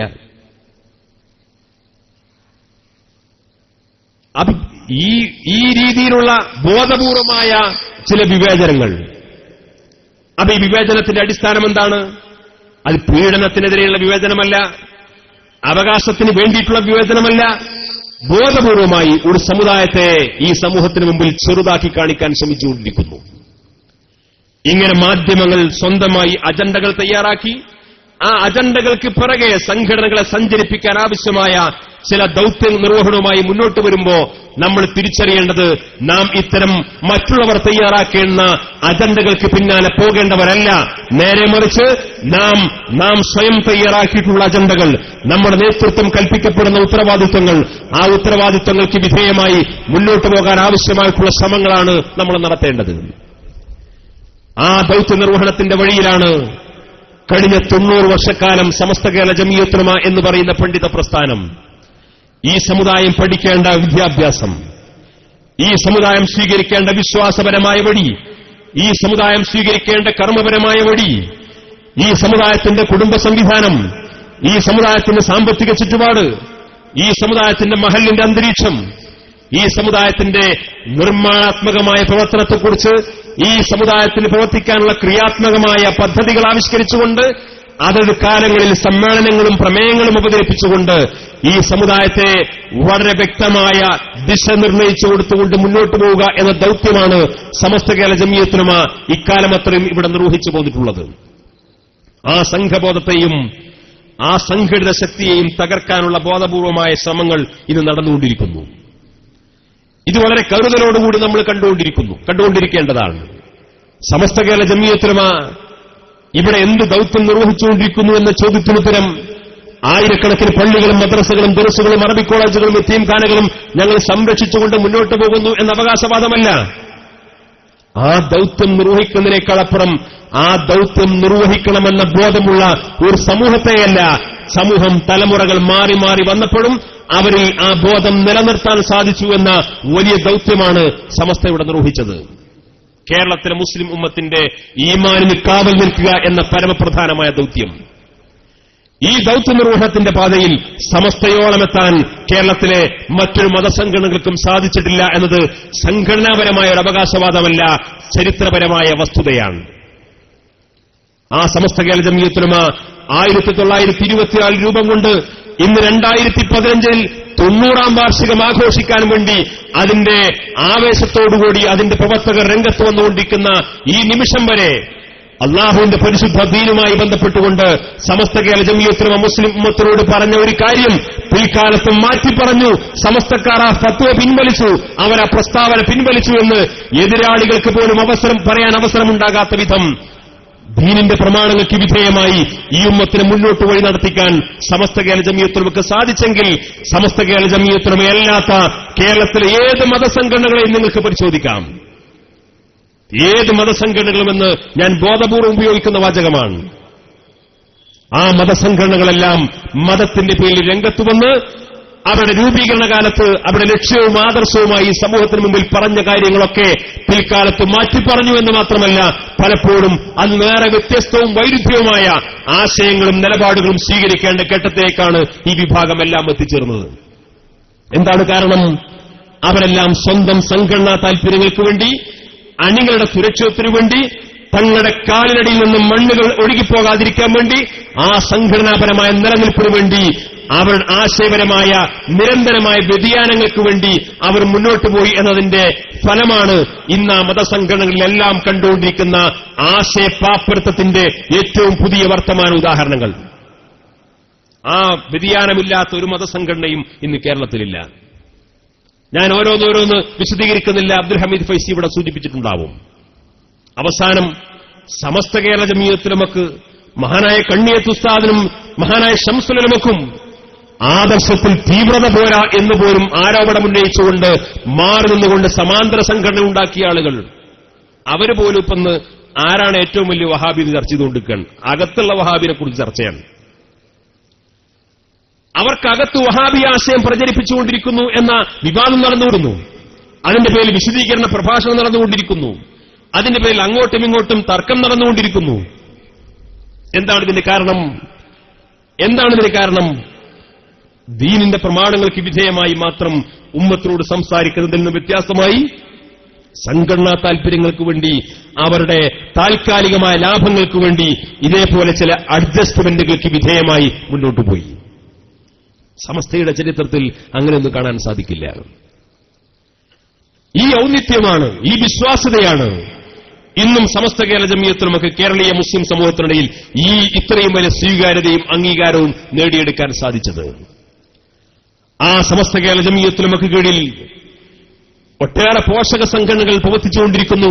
ആ പോഷക സംഘടനകളിലെല്ലാം പലപ്പോഴും ഒരു പടി മുന്നിൽ എന്ന് വേണമെങ്കിൽ പറയാം, ഒരു പുതിയ ചെറുപ്പക്കാരന്റെയും വിദ്യാർത്ഥിയുടെയും അഭിരുചി തിരിച്ചറിഞ്ഞുകൊണ്ട്, എന്നാൽ ധാർമ്മികമായ അന്തരീക്ഷത്തിൽ നിലനിർത്തിക്കൊണ്ട് വ്യക്തമായ ചില നയപരിപാടികളും കാഴ്ചപ്പാടോടുകൂടി സമസ്ത കേരള ജംഇയ്യത്തുൽ ഉലമ 1989 രൂപം കൊടുത്ത സമസ്ത കേരള സുന്നി വിദ്യാർത്ഥി പ്രസ്ഥാനം ഇന്നത് അതിന്റെ സിൽവർ ജൂബിലി ആഘോഷ പൊലിമയിൽ എല്ലാ അർത്ഥത്തിലും ആയിരക്കണക്കിന് ശാഖകളിൽ വലിയ ശാക്തീകരണ പ്രവർത്തനം നടത്തി, അതിന്റെ മെമ്പർഷിപ്പ് ക്യാമ്പയിന്റെ പ്രവർത്തനങ്ങൾ പൂർത്തീകരിച്ച് വളരെ അന്തസ്സോടുകൂടി ഒരുപാട് കർമ്മപദ്ധതികൾ ആവിഷ്കരിച്ചുകൊണ്ട് മുന്നോട്ട് പോകാൻ സജ്ജമായിട്ട് മുന്നോട്ട് വരുന്ന ഒരു കാഴ്ചയാണ് നമ്മൾ കണ്ടിട്ടുള്ളത്. ഞാൻ പറഞ്ഞു വരുന്ന കാര്യം, ഈ രീതിയിൽ കേരളത്തിലെ മുസ്ലിം സമൂഹത്തിന്റെ വർത്തമാനകാലത്തെ ചിത്രവും ചരിത്രവും മനസ്സിലാക്കിക്കൊണ്ട് എന്ത് നിലപാടുകൾ സ്വീകരിക്കണമെന്നൊക്കെ അതിന് കൃത്യമായ ദിശ നിർണയിച്ചുകൊണ്ട് ഈ സമൂഹത്തെ വഴി നടത്തിക്കാൻ ആവശ്യമായിട്ടുള്ള ദൌത്യമാണ് സമസ്ത കേരള ജംഇയ്യത്തുൽ ഉലമയും അതിന്റെ പോഷക സംഘടനകളും നിർവഹിച്ചുകൊണ്ടിരിക്കുന്നത്. ഈ ജനുവരി 26 നടക്കുന്ന മനുഷ്യജാലികയുടെയും വലിയ സന്ദേശം അത് തന്നെയാണ്. നമുക്കറിയാം, മനുഷ്യജാലിക തുടങ്ങുന്ന കാലത്ത് മുസ്ലിം സമൂഹത്തിനകത്ത് ഞാൻ നേരത്തെ സൂചിപ്പിച്ചതുപോലെ രൂപപ്പെട്ടു വന്നുകൊണ്ടിരിക്കുന്ന ഈ തീവ്രവാദ പ്രവണതകൾക്കെതിരെ ശക്തമായ മുന്നറിയിപ്പ് നൽകാനും ആ തീവ്രവാദ പ്രവണതകളെ ചൂണ്ടിയിട്ട് ഇവരെല്ലാം മുസ്ലിങ്ങളാണ്, മുസ്ലിം തീവ്രവാദികളാണ്, മുസ്ലിം ഭീകരവാദികളാണ്, ഇതെല്ലാം മുസ്ലിം പക്ഷ തീവ്രവാദിയാണെന്ന് തെറ്റിദ്ധരിപ്പിച്ചുകൊണ്ട് അവരെ ചൂണ്ടിയിട്ട് ഇവിടെ ഹൈന്ദവ സമൂഹത്തിനിടയിൽ വർഗീയ ഫാഷിസം വളർത്താനാവശ്യമായിട്ടുള്ള ശ്രമം നടന്നപ്പോ ഇതിന് രണ്ടിനെയും ഒരേപോലെ ശക്തമായി എതിർത്തുകൊണ്ട് രാജ്യത്തിന്റെ ഭരണഘടനാപരമായ ആ അസ്തിത്വവും വ്യക്തിത്വവും നിലനിർത്താനാവശ്യമായിട്ടുള്ള ക്യാമ്പയിനുകൾക്കാണ് മനുഷ്യജാലികയുടെ സംഘടന രൂപം നൽകിയത്. ആ മനുഷ്യജാലിക എത്രത്തോളം ഇവിടുത്തെ പൊതുസമൂഹത്തെയും ഇവിടുത്തെ രാഷ്ട്രീയ പാർട്ടികളെയും സ്വാധീനിച്ചു എന്ന് ചോദിച്ചു കഴിഞ്ഞാൽ ഞാൻ പറയുന്നില്ല, നമ്മുടെ സംഘടനാ നേതാക്കളുടെ അഭിപ്രായം പറയുന്നില്ല, കഴിഞ്ഞ നിയമസഭാ തെരഞ്ഞെടുപ്പ് കഴിഞ്ഞപ്പോ മാതൃഭൂമി ദിനപത്രത്തിൽ ന്യൂഡൽഹിയിലെ പൊളിറ്റിക്കൽ സയൻസിന്റെ അവിടുത്തെ ജാമിയ മില്ലിയ യൂണിവേഴ്സിറ്റിയിൽ സേവനം ചെയ്തുകൊണ്ടിരിക്കുന്ന കേരളത്തിലെ പ്രമുഖനായ ഒരു മലയാള ഭാഷാ വിദഗ്ധന്റെ മകനായി അവിടെ സേവനം ചെയ്തുകൊണ്ടിരിക്കുന്ന പൊളിറ്റിക്കൽ സയൻസിലെ ഒരു പ്രൊഫസർ മാതൃഭൂമി ദിനപത്രത്തിൽ ലേഖനമെഴുതി കേരളത്തിലെ മുസ്ലിം സമൂഹത്തിനിടയിൽ രൂപപ്പെടുത്തിക്കൊണ്ടുവരാൻ വേണ്ടി ശ്രമിച്ച ബാബരി മസ്ജിദ് തകർച്ചയുടെ പശ്ചാത്തലത്തിൽ രൂപപ്പെടുത്തിക്കൊണ്ടുവരാൻ വേണ്ടി ശ്രമിച്ചിട്ടുള്ള മുസ്ലിം പക്ഷ തീവ്രവാദത്തെ ഒരു പരിധിവരെ അമർച്ച ചെയ്യാനും അത് അപകടകരമാണെന്ന് സമുദായത്തിനിടയിൽ അവബോധമുണ്ടാക്കാനും kicr-skssf ആവിഷ്കരിച്ചിട്ടുള്ള മനുഷ്യജാലിയെ കൊണ്ട് സാധിച്ചു. അത് ഈ തെരഞ്ഞെടുപ്പിൽ പ്രതിഫലിച്ചിട്ടുണ്ട്. അതുകൊണ്ടാണ് ഇത്തരത്തിലുള്ള തീവ്രവാദ കക്ഷികൾക്ക് അവരനുകൂലിക്കുന്നവർക്ക് മുസ്ലിം വോട്ടുകൾ ഒഴുകാതിരുന്നതിന്റെ രഹസ്യം അതാണെന്ന് കഴിഞ്ഞ നിയമസഭാ തെരഞ്ഞെടുപ്പിന് ശേഷം ഏതെങ്കിലും രാഷ്ട്രീയ നേതാവ് എഴുതിയതല്ല, ഏതെങ്കിലും കേരളത്തിൽ ഉത്തരവാദപ്പെട്ട മതസംഘടനാ നേതാക്കൾ എഴുതിയതല്ല, സമസ്ത കേരള ജംഇയ്യത്തുലമയുടെ നേതാക്കളോ അനുഭാവികളോ പ്രസ്ഥാന ബന്ധുക്കളോ എഴുതിയതല്ല. ഈ സംഘടനയുമായി യാതൊരു ബന്ധവുമില്ലാത്ത ഈ രാജ്യത്തെ ദേശീയ രാഷ്ട്രീയവും പ്രാദേശിക രാഷ്ട്രീയത്തെക്കുറിച്ച് ഗവേഷണം നടത്തിക്കൊണ്ടിരിക്കുന്ന ആ പൊളിറ്റിക്കൽ സയൻസിന്റെ അധ്യാപകനായി ഡൽഹിയിൽ സേവനം ചെയ്തുകൊണ്ടിരിക്കുന്ന ആ മലയാളിയായ പ്രൊഫസർ മാതൃഭൂമി ദിനപത്രം പോലെയുള്ള ഒരു പൊതുപത്രത്തിൽ ലേഖനമെഴുതി എന്ന് പറഞ്ഞു കഴിഞ്ഞാൽ അത് മനുഷ്യജാലിയെ കൊണ്ട് ഈ സമൂഹത്തിൽ ഉണ്ടായിക്കൊണ്ടിരിക്കുന്ന സ്വാധീനത്തെക്കുറിച്ച് ഇവിടുത്തെ പൊതുസമൂഹം പോലും തിരിച്ചറിഞ്ഞുകൊണ്ടിരിക്കുന്നു എന്നുള്ളതാണ്. ഇതൊരു അഹങ്കാരത്തിന്റെ വർത്തമാനമല്ല, അവർ പോലും അത് നിരീക്ഷിച്ചുകൊണ്ടിരിക്കുന്നു എന്നത് ഞാൻ നിങ്ങളുമായി പങ്കുവച്ചതാണ്. അങ്ങനെ ഓരോ കാലത്തും ഈ സമൂഹത്തിന്റെ ആവശ്യങ്ങൾ തിരിച്ചറിഞ്ഞുകൊണ്ടുള്ള അജണ്ടകളും മുദ്രാവാക്യങ്ങളുമായിട്ടാണ് ഈ സംഘടന മുന്നോട്ട് പോയിട്ടുള്ളത്. അതുകൊണ്ട് തന്നെ ഈ സംഘടനയുടെ മുദ്രാവാക്യങ്ങളെ, ഈ സംഘടനയുടെ പ്രധാനപ്പെട്ട പ്രവർത്തന പദ്ധതികളെ ഏറ്റെടുക്കാൻ മുസ്ലിം സമൂഹം മുന്നോട്ട് വന്നുകൊണ്ടിരിക്കുന്നു എന്ന ചാരിതാർത്ഥ്യജനകമായ ചരിത്രമാണ് ഈ പ്രസ്ഥാനത്തിനുള്ളത്. ഇപ്പോൾ സംഘടന ഒരു പ്രക്ഷോഭത്തിന്റെ വഴിയിലാണ്. അതുകൂടി പറഞ്ഞ് ഞാൻ അവസാനിപ്പിക്കാം. നിങ്ങൾക്കറിയാം, കഴിഞ്ഞ LDF സർക്കാർ ഭരിച്ചുകൊണ്ടിരിക്കുന്ന സമയത്ത് സച്ചാർ കമ്മിറ്റി റിപ്പോർട്ടിന്റെ അടിസ്ഥാനത്തിൽ കേരളത്തിൽ എന്തെല്ലാം കാര്യങ്ങൾ ചെയ്യണമെന്ന് പഠിക്കുന്നതിന് വേണ്ടി അന്നത്തെ മന്ത്രിയായിരുന്ന പാലോളി മുഹമ്മദ് കുട്ടി ചെയർമാനായിട്ട് ഒരു കമ്മീഷനെ നിയോഗിച്ചു. ആ കമ്മീഷൻ ആ LDF സർക്കാരിന്റെ കാലത്ത് ചില ശുപാർശകൾ മുന്നോട്ട് വെച്ചു. ആ ശുപാർശകളിൽ ഒന്നായിരുന്നു കേരളത്തിൽ ഒരു അന്താരാഷ്ട്ര അറബിക് സർവകലാശാല സ്ഥാപിക്കണം. അത് ശുപാർശയിൽ ഒതുങ്ങി. ബാക്കി അതിന്റെ ഫോളോ അപ്പ് ഒന്നും ആ സർക്കാർ നടത്തിയില്ല. അതിനുശേഷം നിയമസഭാ തെരഞ്ഞെടുപ്പ് വരുന്നു. നിയമസഭാ തെരഞ്ഞെടുപ്പിൽ UDFന്റെ പ്രകടന പത്രികയിൽ പറഞ്ഞു, ഈ ഗവൺമെന്റ് അധികാരത്തിൽ വന്നാൽ ഇവിടെ ഒരു അന്താരാഷ്ട്ര അറബിക് സർവകലാശാല സ്ഥാപിക്കും. കേരളത്തിന്റെ വികസന ചരിത്രത്തിൽ, കേരളത്തിന്റെ രാഷ്ട്രീയ ചരിത്രത്തിൽ LDFും UDFും ഒന്നിക്കുന്ന ഒരു അജണ്ട ഇത് മാത്രമാണ്. മറ്റ് UDF എന്തെങ്കിലും കൊണ്ടുവന്നാൽ അപ്പൊ അച്യുതാനന്ദൻ അവിടെ നിന്നിട്ട് ഒരടിയടിക്കും. ഇടതുപക്ഷം എന്തെങ്കിലും കൊണ്ടുവന്നാൽ ഇപ്പുറത്തുനിന്ന് UDFന്റെ ഭാഗത്തുനിന്ന് അടി. എന്തെങ്കിലുമൊക്കെ പറഞ്ഞിട്ട് അതിൽ എന്തെങ്കിലും ന്യൂനതകളൊക്കെ പറഞ്ഞ് എന്തെങ്കിലും സാങ്കേതികത്വം പറഞ്ഞ് രാഷ്ട്രീയ വിവാദമുണ്ടാക്കി ആ വികസനങ്ങളെ തല്ലിക്കെടുത്താനാണ് നമ്മുടെ കേരളത്തിലെ സങ്കുചിത രാഷ്ട്രീയ ശൈലി. അതിനാണ് പ്രേരിപ്പിക്കാറുള്ളത്. പക്ഷെ യാദൃശ്ചികമായി ആയിരിക്കാം അറബിക് സർവകലാശാല എന്ന കൺസെപ്റ്റ് കൊണ്ടുവന്നത് സച്ചാർ കമ്മിറ്റിയുടെ അടിസ്ഥാനത്തിൽ LDF ഗവൺമെന്റാണ്. ഞങ്ങൾ അധികാരത്തിൽ വന്നാൽ ആ സർവകലാശാല സ്ഥാപിക്കുമെന്ന് പറഞ്ഞത് UDF ഗവൺമെന്റാണ്. UDF ഗവൺമെന്റ് അറബിക് സർവകലാശാലയായിട്ട് മുന്നോട്ട് പോയാൽ LDF അല്ലെങ്കിൽ ഇടതുപക്ഷ പാർട്ടികൾക്ക് അതിനെ അടിസ്ഥാനപരമായി എതിർക്കാൻ പറ്റൂല. പ്രതിപക്ഷം പോലും അനുകൂലിക്കുന്ന, തത്വത്തിൽ അംഗീകരിക്കുന്ന ഒരു വിഷയമാണ് അറബിക് സർവകലാശാല. ഈ അറബിക് സർവകലാശാല സംബന്ധമായ പഠന റിപ്പോർട്ട് തയ്യാറാക്കാൻ വേണ്ടി ഹയർ എഡ്യൂക്കേഷൻ കൌൺസിലിന്റെ ചെയർമാൻ ഉൾപ്പെടെയുള്ള ഒരു സമിതിയെ ഈ UDF ഗവൺമെന്റ് നിയോഗിച്ചു. ഈ സർവകലാശാല സ്ഥാപിക്കുന്നതുമായി ബന്ധപ്പെട്ട നടപടിക്രമങ്ങളുമായിട്ട് മുന്നോട്ട് പോയി. അതിനിടയിലാണ് സ്വാഭാവികമായും ഗവൺമെന്റ് മുമ്പിൽ ഒരു പ്രോജക്ട് സമർപ്പിക്കപ്പെട്ടാൽ ആ പ്രോജക്ടിന്റെ നടപ്പാക്കലുമായി ബന്ധപ്പെട്ട് അത് ഇംപ്ലിമെന്റ് ചെയ്യുന്നതുമായി ബന്ധപ്പെട്ടുകൊണ്ട് ഏതെല്ലാം വകുപ്പുകളുമായി ബന്ധപ്പെട്ട റിപ്പോർട്ടുകൾ ശേഖരിക്കണമോ ആ വകുപ്പുകളിലെല്ലാം ഈ ഫയൽ ഇങ്ങനെ ചുറ്റിക്കറങ്ങി നടക്കുന്നതിനിടയിൽ മുഖ്യമന്ത്രിയുടെ കയ്യിൽ പോലും ലഭ്യമാകാത്ത ഈ ഫയൽ, ആ ഫയലിന്റെ പുറത്ത് നമ്മുടെ ചീഫ് സെക്രട്ടറി ഒരു കുറിപ്പ് എഴുതി വെച്ചു. ഈ അറബിക് സർവകലാശാല കേരളത്തിൽ സ്ഥാപിച്ചാൽ ഇവിടെ സാമുദായിക സൗഹാർദ്ദമൊക്കെ തകർന്ന് അടിച്ചു പിരിച്ചു പോവാണ്. രണ്ടാമത്, ഇവിടുത്തെ ധനകാര്യ വകുപ്പുമായി ബന്ധപ്പെട്ട റിപ്പോർട്ട് അനുസരിച്ച് വലിയ സാമ്പത്തിക ധനക്കമ്മി അനുഭവപ്പെടുന്ന നമ്മുടെ രാജ്യത്ത് ഇങ്ങനെ അറബിക് സർവകലാശാല സ്ഥാപിക്കാൻ ആവശ്യമായിട്ടുള്ള കാശുമില്ല. മൂന്നാമത് എഴുതി വെച്ചു, അറബി ഭാഷ എന്ന് പറഞ്ഞു കഴിഞ്ഞാൽ ഇന്ത്യൻ ഭരണഘടനയിൽ പറയുന്ന ഭാഷയല്ല. ഭരണഘടനയുടെ 8ാം ഷെഡ്യൂൾ അംഗീകരിച്ചിട്ടുള്ള ഭരണഘടനയുടെ ഔദ്യോഗികമായ 22 ഭാഷകളിൽ അറബി വരില്ല. ഭരണഘടനയുടെ 8ാം ഷെഡ്യൂളിൽ പെടുന്ന ഭരണഘടന അംഗീകരിച്ച 22 ഭാഷകളിൽ പെടാത്തൊരു ഭാഷയ്ക്ക് വേണ്ടി നമ്മുടെ രാജ്യത്തൊരു സർവകലാശാല സ്ഥാപിക്കുക എന്ന് പറഞ്ഞു കഴിഞ്ഞാൽ അത് മിക്കവാറും ആകാശം പൊളിഞ്ഞാടാൻ സാധ്യതയുണ്ട് എന്ന രീതിയിൽ എഴുതി വെച്ചു. 3 കാരണങ്ങളാണ് ചീഫ് സെക്രട്ടറി ഇതിനൊടക്കിടാൻ വേണ്ടി എഴുതി വെച്ചത്. ഇവിടെ ഇത്തരത്തിലുള്ള 3 കാരണങ്ങൾ പറയുമ്പോൾ സ്വാഭാവികമായിട്ടും കാരണങ്ങൾ പരിശോധിക്കണം.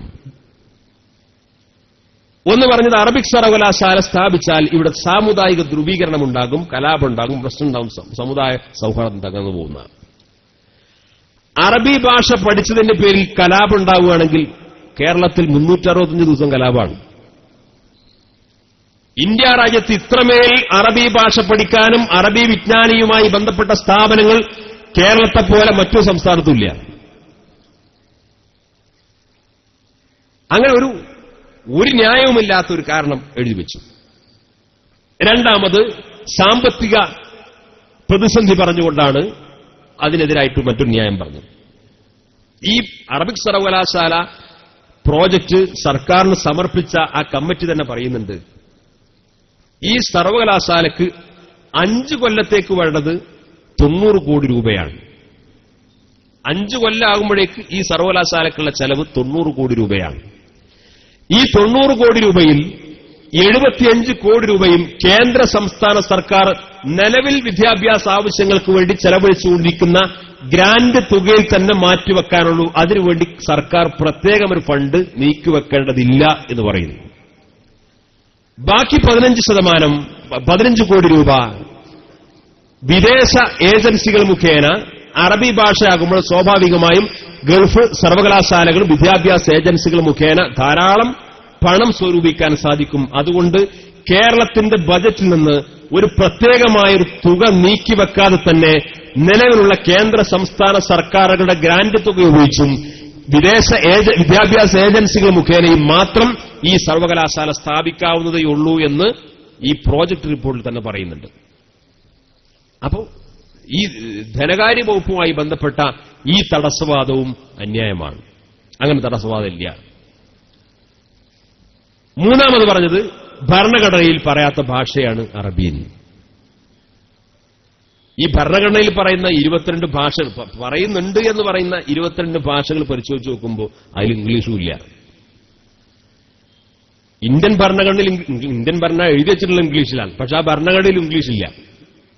ഇന്ത്യൻ ഭരണഘടന ഔദ്യോഗിക ഭാഷയായിട്ട് അംഗീകരിക്കാത്ത ഭാഷയാണ് ഇംഗ്ലീഷ്. ആ ഇംഗ്ലീഷ് പഠനങ്ങൾക്ക് ഇന്ത്യയിൽ ഒരു പ്രയാസം ആരും ഇതുവരെ പറഞ്ഞിട്ടില്ല. ഇംഗ്ലീഷ് മീഡിയം സ്കൂളുകൾ, ഇംഗ്ലീഷ് മീഡിയം കോളേജുകൾ, നമ്മുടെ ഇന്നത്തെ പല സ്ഥാപനങ്ങളിലുമൊക്കെ ഇംഗ്ലീഷ് മീഡിയത്തിലാണ് ക്ലാസ് എടുക്കുന്നത്. ആരും ഇത് ഭരണഘടനയിൽ പറയാത്ത ഭാഷയാണ്, അതുകൊണ്ട് ഇംഗ്ലീഷ് പറഞ്ഞു പോകരുതെന്ന് പറഞ്ഞിട്ടില്ല. മാത്രമല്ല, UN അംഗീകരിച്ച, ലോകത്ത് ഐക്യരാഷ്ട്രസഭ അംഗീകരിച്ച 6 ഭാഷകളിൽ ഒന്നാണ് അറബി. ലോകത്ത് കോടിക്കണക്കിന് മനുഷ്യർ സംസാരിക്കുന്ന, കോടിക്കണക്കിന് ഡോളറുകൾ ഇന്ത്യയുടെ വിദേശ നാണ്യമായി വരുന്ന 80% വിദേശ നാണ്യവും വരുന്നത് ഗൾഫ് രാഷ്ട്രങ്ങളിൽ നിന്നാണ്. ഇവിടെ ഈ ജാതി വർത്താനൊക്കെ പറഞ്ഞാലും നരേന്ദ്രമോദി ഗൾഫിൽ പോയാൽ, അല്ലെങ്കിൽ സുഷമ സ്വരാജ് ഗൾഫിൽ ചെന്നാൽ അവിടെ അറബ് രാഷ്ട്രത്തലവന്മാരോടൊക്കെ നല്ല ലോകിയാണ്. കാരണം എന്താണ്? അവരുടെ സഹായ സഹകരണമില്ലാതെ ഈ രാജ്യത്തിന് മുന്നോട്ട് പോകാൻ കഴിയുന്ന അത്രയും വലിയ സാമ്പത്തിക സ്വയം പര്യാപ്തതൊന്നും നമ്മുടെ നാട് നേടിയിട്ടില്ല. ഈ അറബിക് സർവകലാശാല ഒരു മുസ്ലിം ആവശ്യമായിട്ടും ഇവിടെ വ്യാഖ്യാനിക്കപ്പെടുന്ന ആളുകളുണ്ട്. മുസ്ലിങ്ങളെ സംബന്ധിച്ചിടത്തോളം അറബിക് സർവകലാശാല കൊണ്ട് നിലവിലുള്ള സൗകര്യങ്ങളും സംവിധാനങ്ങളൊക്കെ ഉപയോഗിച്ചുകൊണ്ട് ഇവിടെ ലഭ്യമായതിനേക്കാൾ കൂടുതൽ ചില സൗകര്യങ്ങൾ ലഭിക്കും എന്നതിനേക്കാൾ അപ്പുറം ഇവിടെ മുസ്ലിം സമൂഹത്തിന്റെ ആത്യന്തിക ആവശ്യമൊന്നുമല്ല. എന്നാൽ ഇത് മുസ്ലിം സമൂഹത്തിന് ഗുണകരമാകും, അതുകൊണ്ട് വേണ്ട എന്ന് പറഞ്ഞു കഴിഞ്ഞാൽ അതിൽ മടക്കി വെക്കേണ്ട സംഗതിയുമല്ല അറബിക് സർവകലാശാല. അത് തിരിച്ചറിയാൻ സാധിക്കണം. ഇങ്ങനെ ഇരു മുന്നണികളും തത്വത്തിൽ അംഗീകരിക്കുന്ന ഈ ചീഫ് സെക്രട്ടറി പറഞ്ഞിട്ടുള്ള 3 കാരണങ്ങളും ബാലിശമാണെന്ന് ഏത് സാധാരണ ബുദ്ധി കൊണ്ടും ആലോചിച്ചാൽ തിരിച്ചറിയാവുന്ന ഇത്തരത്തിലുള്ള നല്ല ഒരു പ്രോജക്റ്റ് ഈ രാജ്യത്തിന്റെ വിദ്യാഭ്യാസ അവകാശമായി, കേരളത്തിന്റെ വിദ്യാഭ്യാസ ആവശ്യമായി രൂപപ്പെട്ടു കഴിഞ്ഞ അമുസ്ലിം സമൂഹത്തിൽപ്പെട്ട ആളുകൾ പോലും നല്ല രീതിയിൽ സ്വാഗതം ചെയ്തുകൊണ്ടിരിക്കുന്ന ഈ അറബി സർവകലാശാലയെ, അന്താരാഷ്ട്ര അറബി സർവകലാശാലയെ ഇതേപോലെയുള്ള ചില താൽപര്യത്തിന്റെ പേരിൽ ഭയന്നുകൊണ്ട് അതിനെ ഇല്ലായ്മ ചെയ്യാനുള്ള ശ്രമങ്ങൾ നടന്നുകൊണ്ടിരുന്നു. ഞാൻ പറഞ്ഞു വരുന്ന കാര്യം, ഈ വിവാദം പൊട്ടിപ്പുറപ്പെട്ടപ്പോ കേരളത്തിൽ മിക്ക രാഷ്ട്രീയ പ്രസ്ഥാനങ്ങളും അതേപോലെ പല സാമുദായിക സംഘടനകളും മുസ്ലിം സമുദായത്തിലെ മുഴുവൻ മതസംഘടനകളും അറബിക് സർവകലാശാലയ്ക്ക് അനുകൂലമായ നിലപാടുകൾ സ്വീകരിച്ചു. ആ സർവകലാശാല യാഥാർത്ഥ്യമാക്കണം എന്ന് പറഞ്ഞുകൊണ്ട് പലരും മുറവിളി കൂട്ടിയിട്ട് അങ്ങനെ മുന്നോട്ട് വന്നു. കൂട്ടത്തിൽ SKSFും അതിനെതിരെ ഒരു ജാഗ്രതാ കൺവെൻഷൻ സംഘടിപ്പിച്ചു സംസ്ഥാന തലത്തിൽ. അതിനുശേഷം ഒരു സമരപ്രഖ്യാപന സമ്മേളനം നടത്തി. ആ സമരപ്രഖ്യാപനത്തിൽ പാണക്കാട് സയ്യിദ് അബ്ബാസ് അലി ശിഹാബ് തങ്ങൾ തന്നെ അന്ന് പ്രഖ്യാപിച്ചു, ഈ ഗ്രാമപഞ്ചായത്ത് തെരഞ്ഞെടുപ്പിന് മുമ്പ് അറബിക് സർവകലാശാല യാഥാർത്ഥ്യമാക്കുന്നതുമായി ബന്ധപ്പെട്ട നടപടിക്രമങ്ങളിലേക്ക് സർക്കാർ മുന്നോട്ട് വന്നിട്ടില്ലെങ്കിൽ അതിനുശേഷം ശക്തമായ പ്രക്ഷോഭങ്ങളുമായിട്ട് സംഘടന രംഗത്ത് വരും. അങ്ങനെ ഈ ഡിസംബർ 17 കേരളത്തിലെ 14 കളക്ടറേറ്റുകളിലേക്കും ബഹുജന മാർച്ച് സംഘടിപ്പിക്കാൻ സംഘടന തീരുമാനിച്ചു. ഇന്ന് നിങ്ങൾ ആലോചിച്ച് നോക്ക്, ഈ പ്രസ്താവന ഇറക്കാനും ഇതിന്റെ പേരിൽ മുറവിളി കൂട്ടാനും ലഹളയുണ്ടാക്കാനും കൺവെൻഷൻ നടത്താനും സെമിനാർ നടത്താനും ഒക്കെ നടന്നിരുന്ന ഒരു വിദ്യാർത്ഥി സംഘടനയോ ഒരു വിദ്യാഭ്യാസ സംഘടനകളോ മതസംഘടനകളെയോ ആരും ഇപ്പോൾ കാണില്ല. ഇന്ന് ഈ പ്രക്ഷോഭത്തിൽ നിന്ന് പിന്തിരിഞ്ഞോടാത്ത ഒരേ ഒരു സംഘടന അത് SKSF മാത്രമാണ്. ആ സംഘടന മാത്രമാണ് ഈ ആവശ്യത്തിന് പിന്തിരിഞ്ഞോടാത്ത ഒരു സംഘടനയുള്ളത്. എന്നിട്ടിപ്പോ മുസ്ലിം സമൂഹത്തിനകത്ത് അതിന്റെ പേരിൽ ചില ആശയക്കുഴപ്പം ഉണ്ടാക്കാൻ വേണ്ടി ചില ആളുകൾ രംഗത്ത് വന്നിരിക്കുന്നു. മുസ്ലിം സമൂഹത്തിനകത്ത് അറബിക് സർവകലാശാലയും പറഞ്ഞിട്ട് അങ്ങനെ വല്ലാതെ മുന്നോട്ട് പോകണ്ട, അത് വെള്ളാപ്പള്ളി നടേശന് കോപിക്കും, സുകുമാരൻ നായർക്ക് ദേഷ്യം പിടിക്കും. സുകുമാരൻ നായരും വെള്ളാപ്പള്ളി നടേശന്റെയും പ്രീതി സമ്പാദിച്ചുകൊണ്ടൊന്നും കേരളത്തിലൊന്നും നടക്കില്ല. മാത്രമല്ല ഇവരാരും വീട്ടിൽ നിന്ന് ഓടുന്ന ഫണ്ട് എടുക്കണമെന്നല്ല നമ്മൾ പറയണത്.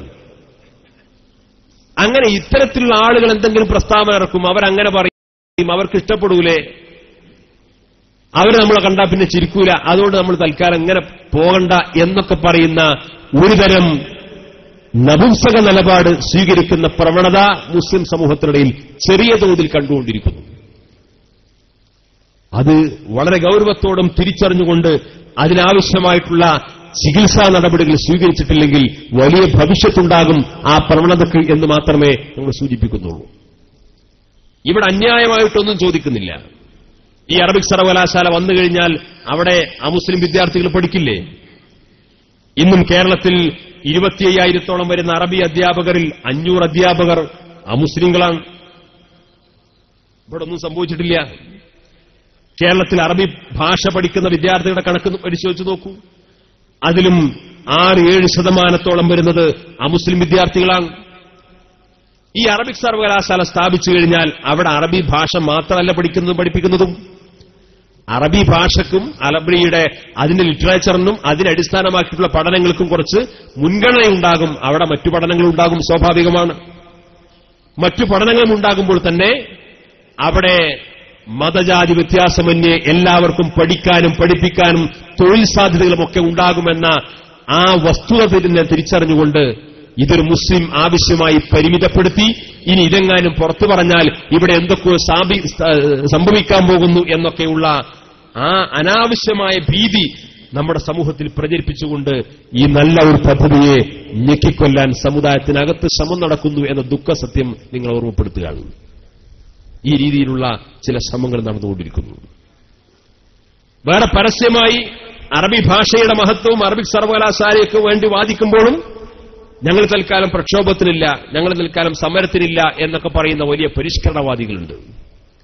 അതിന് രഹസ്യം അന്വേഷിച്ച് നോക്കുമ്പോൾ ഇവരുടെ ഒരു പഴയ കോളേജ് ഒരു സ്വകാര്യ സർവകലാശാലയാക്കാൻ വേണ്ടിയിട്ട് കുറെ കാലമായിട്ട് നടക്കേണ്ടത്രേ. ആ സ്വകാര്യ സർവകലാശാല ആയിക്കഴിഞ്ഞു കഴിഞ്ഞാൽ നമ്മളെ കോളേജ് തന്നെ നമ്മളെ പൂർണ്ണ നിയന്ത്രണത്തിൽ നമുക്കതൊരു സർവകലാശാല എന്ന് പറയും ചെയ്യാം. എന്നാൽ നമ്മുടെ സംഘടനാപരമായ നിയന്ത്രണത്തിൽ തന്നെ കൊണ്ടുവരാൻ പറ്റും. ഈ അറബിക് സർവകലാശാലയ്ക്ക് വേണ്ടിയുള്ള കാര്യങ്ങൾ നീങ്ങിക്കഴിഞ്ഞാൽ ഈ നമ്മുടെ കോളേജ് സ്വകാര്യ സർവകലാശാല ആക്കാൻ വേണ്ടിയിട്ടുള്ള ശ്രമം ഉപേക്ഷിക്കപ്പെട്ടേക്കാം എന്ന് കരുതിയിട്ട് ഈ പൊതുവായ ഒരു ആവശ്യം സ്വന്തം സംഘടനയുടെ ഒരു കോളേജിന് വേണ്ടിയിട്ട് ഇല്ലായ്മ ചെയ്യാൻ ശ്രമിച്ചുകൊണ്ടിരിക്കുന്നു. അവരുമായി ചില സംഘടനകൾക്ക് അതീതമായ സൗഹൃദ ബന്ധം സ്ഥാപിക്കുന്ന നമ്മുടെ ഒരു സുഹൃത്ത് ബന്ധപ്പെട്ടപ്പോ അവര് ഇതിൽ പറഞ്ഞ മറുപടി വളരെ രസകരമാണ്. അങ്ങനെ ഒരു അറബിക് സർവകലാശാല വന്നു കഴിഞ്ഞാൽ നമ്മളിപ്പോ കുറെ കാലമായിട്ട് ഇങ്ങനെ അബ്ദുൽമാ കോഴ്സായിട്ട് നടക്കാന്നല്ലാതെ വേറൊന്നും നമുക്ക് ചെയ്യാൻ കഴിഞ്ഞിട്ടില്ല. ആ അറബിക് സർവകലാശാല വന്നാൽ അവിടെ ഈ കുതവികളും വാഫികളൊക്കെ അടിച്ചു കയറും. അതുകൊണ്ട് തൽക്കാലം ഇപ്പൊ നമ്മളിതിന് ഇറങ്ങണില്ല. ഈ രീതിയിൽ അവനവന് നഷ്ടം വരുമോ, അവനവന് ലാഭം കിട്ടുമോ, അവന്റെ സംഘടനയ്ക്ക് ദോഷം വരുമോ, ഇതാലോചിച്ചുകൊണ്ടാണ് ഓരോരുത്തർ ഈ അറബിക് സർവകലാശാലയുള്ള സമീപനം സ്വീകരിക്കുന്നത്. നിങ്ങൾ അത്തരം ആളുകളുടെ സംഘയുത്വം നിങ്ങൾ ആലോചിച്ച് നോക്ക്. അമുസ്ലിം സമുദായത്തിൽപ്പെട്ട ആളുകൾക്ക് വരെ തൊഴിൽ സാധ്യതയും പഠന സാധ്യതയുമുള്ള സ്ഥാപനത്തെപ്പറ്റി ആശയപരമായ അഭിപ്രായ വ്യത്യാസത്തിന്റെ പേരിൽ മാറി നിൽക്കുന്ന സംഘടനയുടെ പണ്ഡിതന്മാർക്കും വിദ്യാസമ്പന്നർക്കും പ്രാതിനിധ്യം ലഭിക്കുമോ എന്ന് കരുതി എലിയപ്പേടി ചില്ലം ചൂടണമെന്ന ആ തിയറിയുമായി നടക്കുന്ന പരിഷ്കരണവാദികൾ എന്ന് പറയുന്ന ആളുകളൊക്കെ ജീവിക്കുന്ന ആ സമൂഹത്തിലാണ് ഈ അറബിക് സർവകലാശാല എന്ന ആ ചരിത്ര ദൌത്യം സ്ഥാപിച്ചെടുക്കാൻ വേണ്ടി SKSF പ്രക്ഷോഭവുമായി രംഗത്ത് വന്നിട്ടുള്ളത്. ഈ ഡിസംബർ 17 മലപ്പുറത്ത് കളക്ടറേറ്റിൽ നടക്കുന്ന ആ ബഹുജന മാർച്ച് വിജയിപ്പിക്കാൻ നിങ്ങൾ ഓരോരുത്തരും മുന്നോട്ട് വരണം. മനുഷ്യജാലികയുടെയും സമസ്ത കേരള ജമിയത്തുലമയുടെ 90ാം വാർഷിക ആഘോഷവുമായി ബന്ധപ്പെട്ട് നടക്കുന്ന എല്ലാ പ്രചാരണ പരിപാടികളിലും അതിന്റെ എല്ലാ പദ്ധതികളുടെ വിജയത്തിനു വേണ്ടിയും നിങ്ങളുടെ ആത്മാർത്ഥമായ പ്രാർത്ഥനയും പിന്തുണയും ആത്മാർത്ഥമായ സഹകരണം ഉണ്ടായിരിക്കണമെന്ന് വളരെ ആത്മാർത്ഥമായി അപേക്ഷിച്ചുകൊണ്ട് ഞാൻ എന്റെ വാക്കുകൾ ഉപസംഹരിക്കുന്നു. നിങ്ങളുടെ പ്രാർത്ഥനയിലൊക്കെ ഈ വിനീതനെ കൂടി ഉൾപ്പെടുത്തണമെന്ന് വസീയത്ത് ചെയ്യുന്നു. വആഖിറു ദഅവാന അൽഹംദുലില്ലാഹി റബ്ബിൽ ആലമീൻ. അസ്സലാമു അലൈക്കും.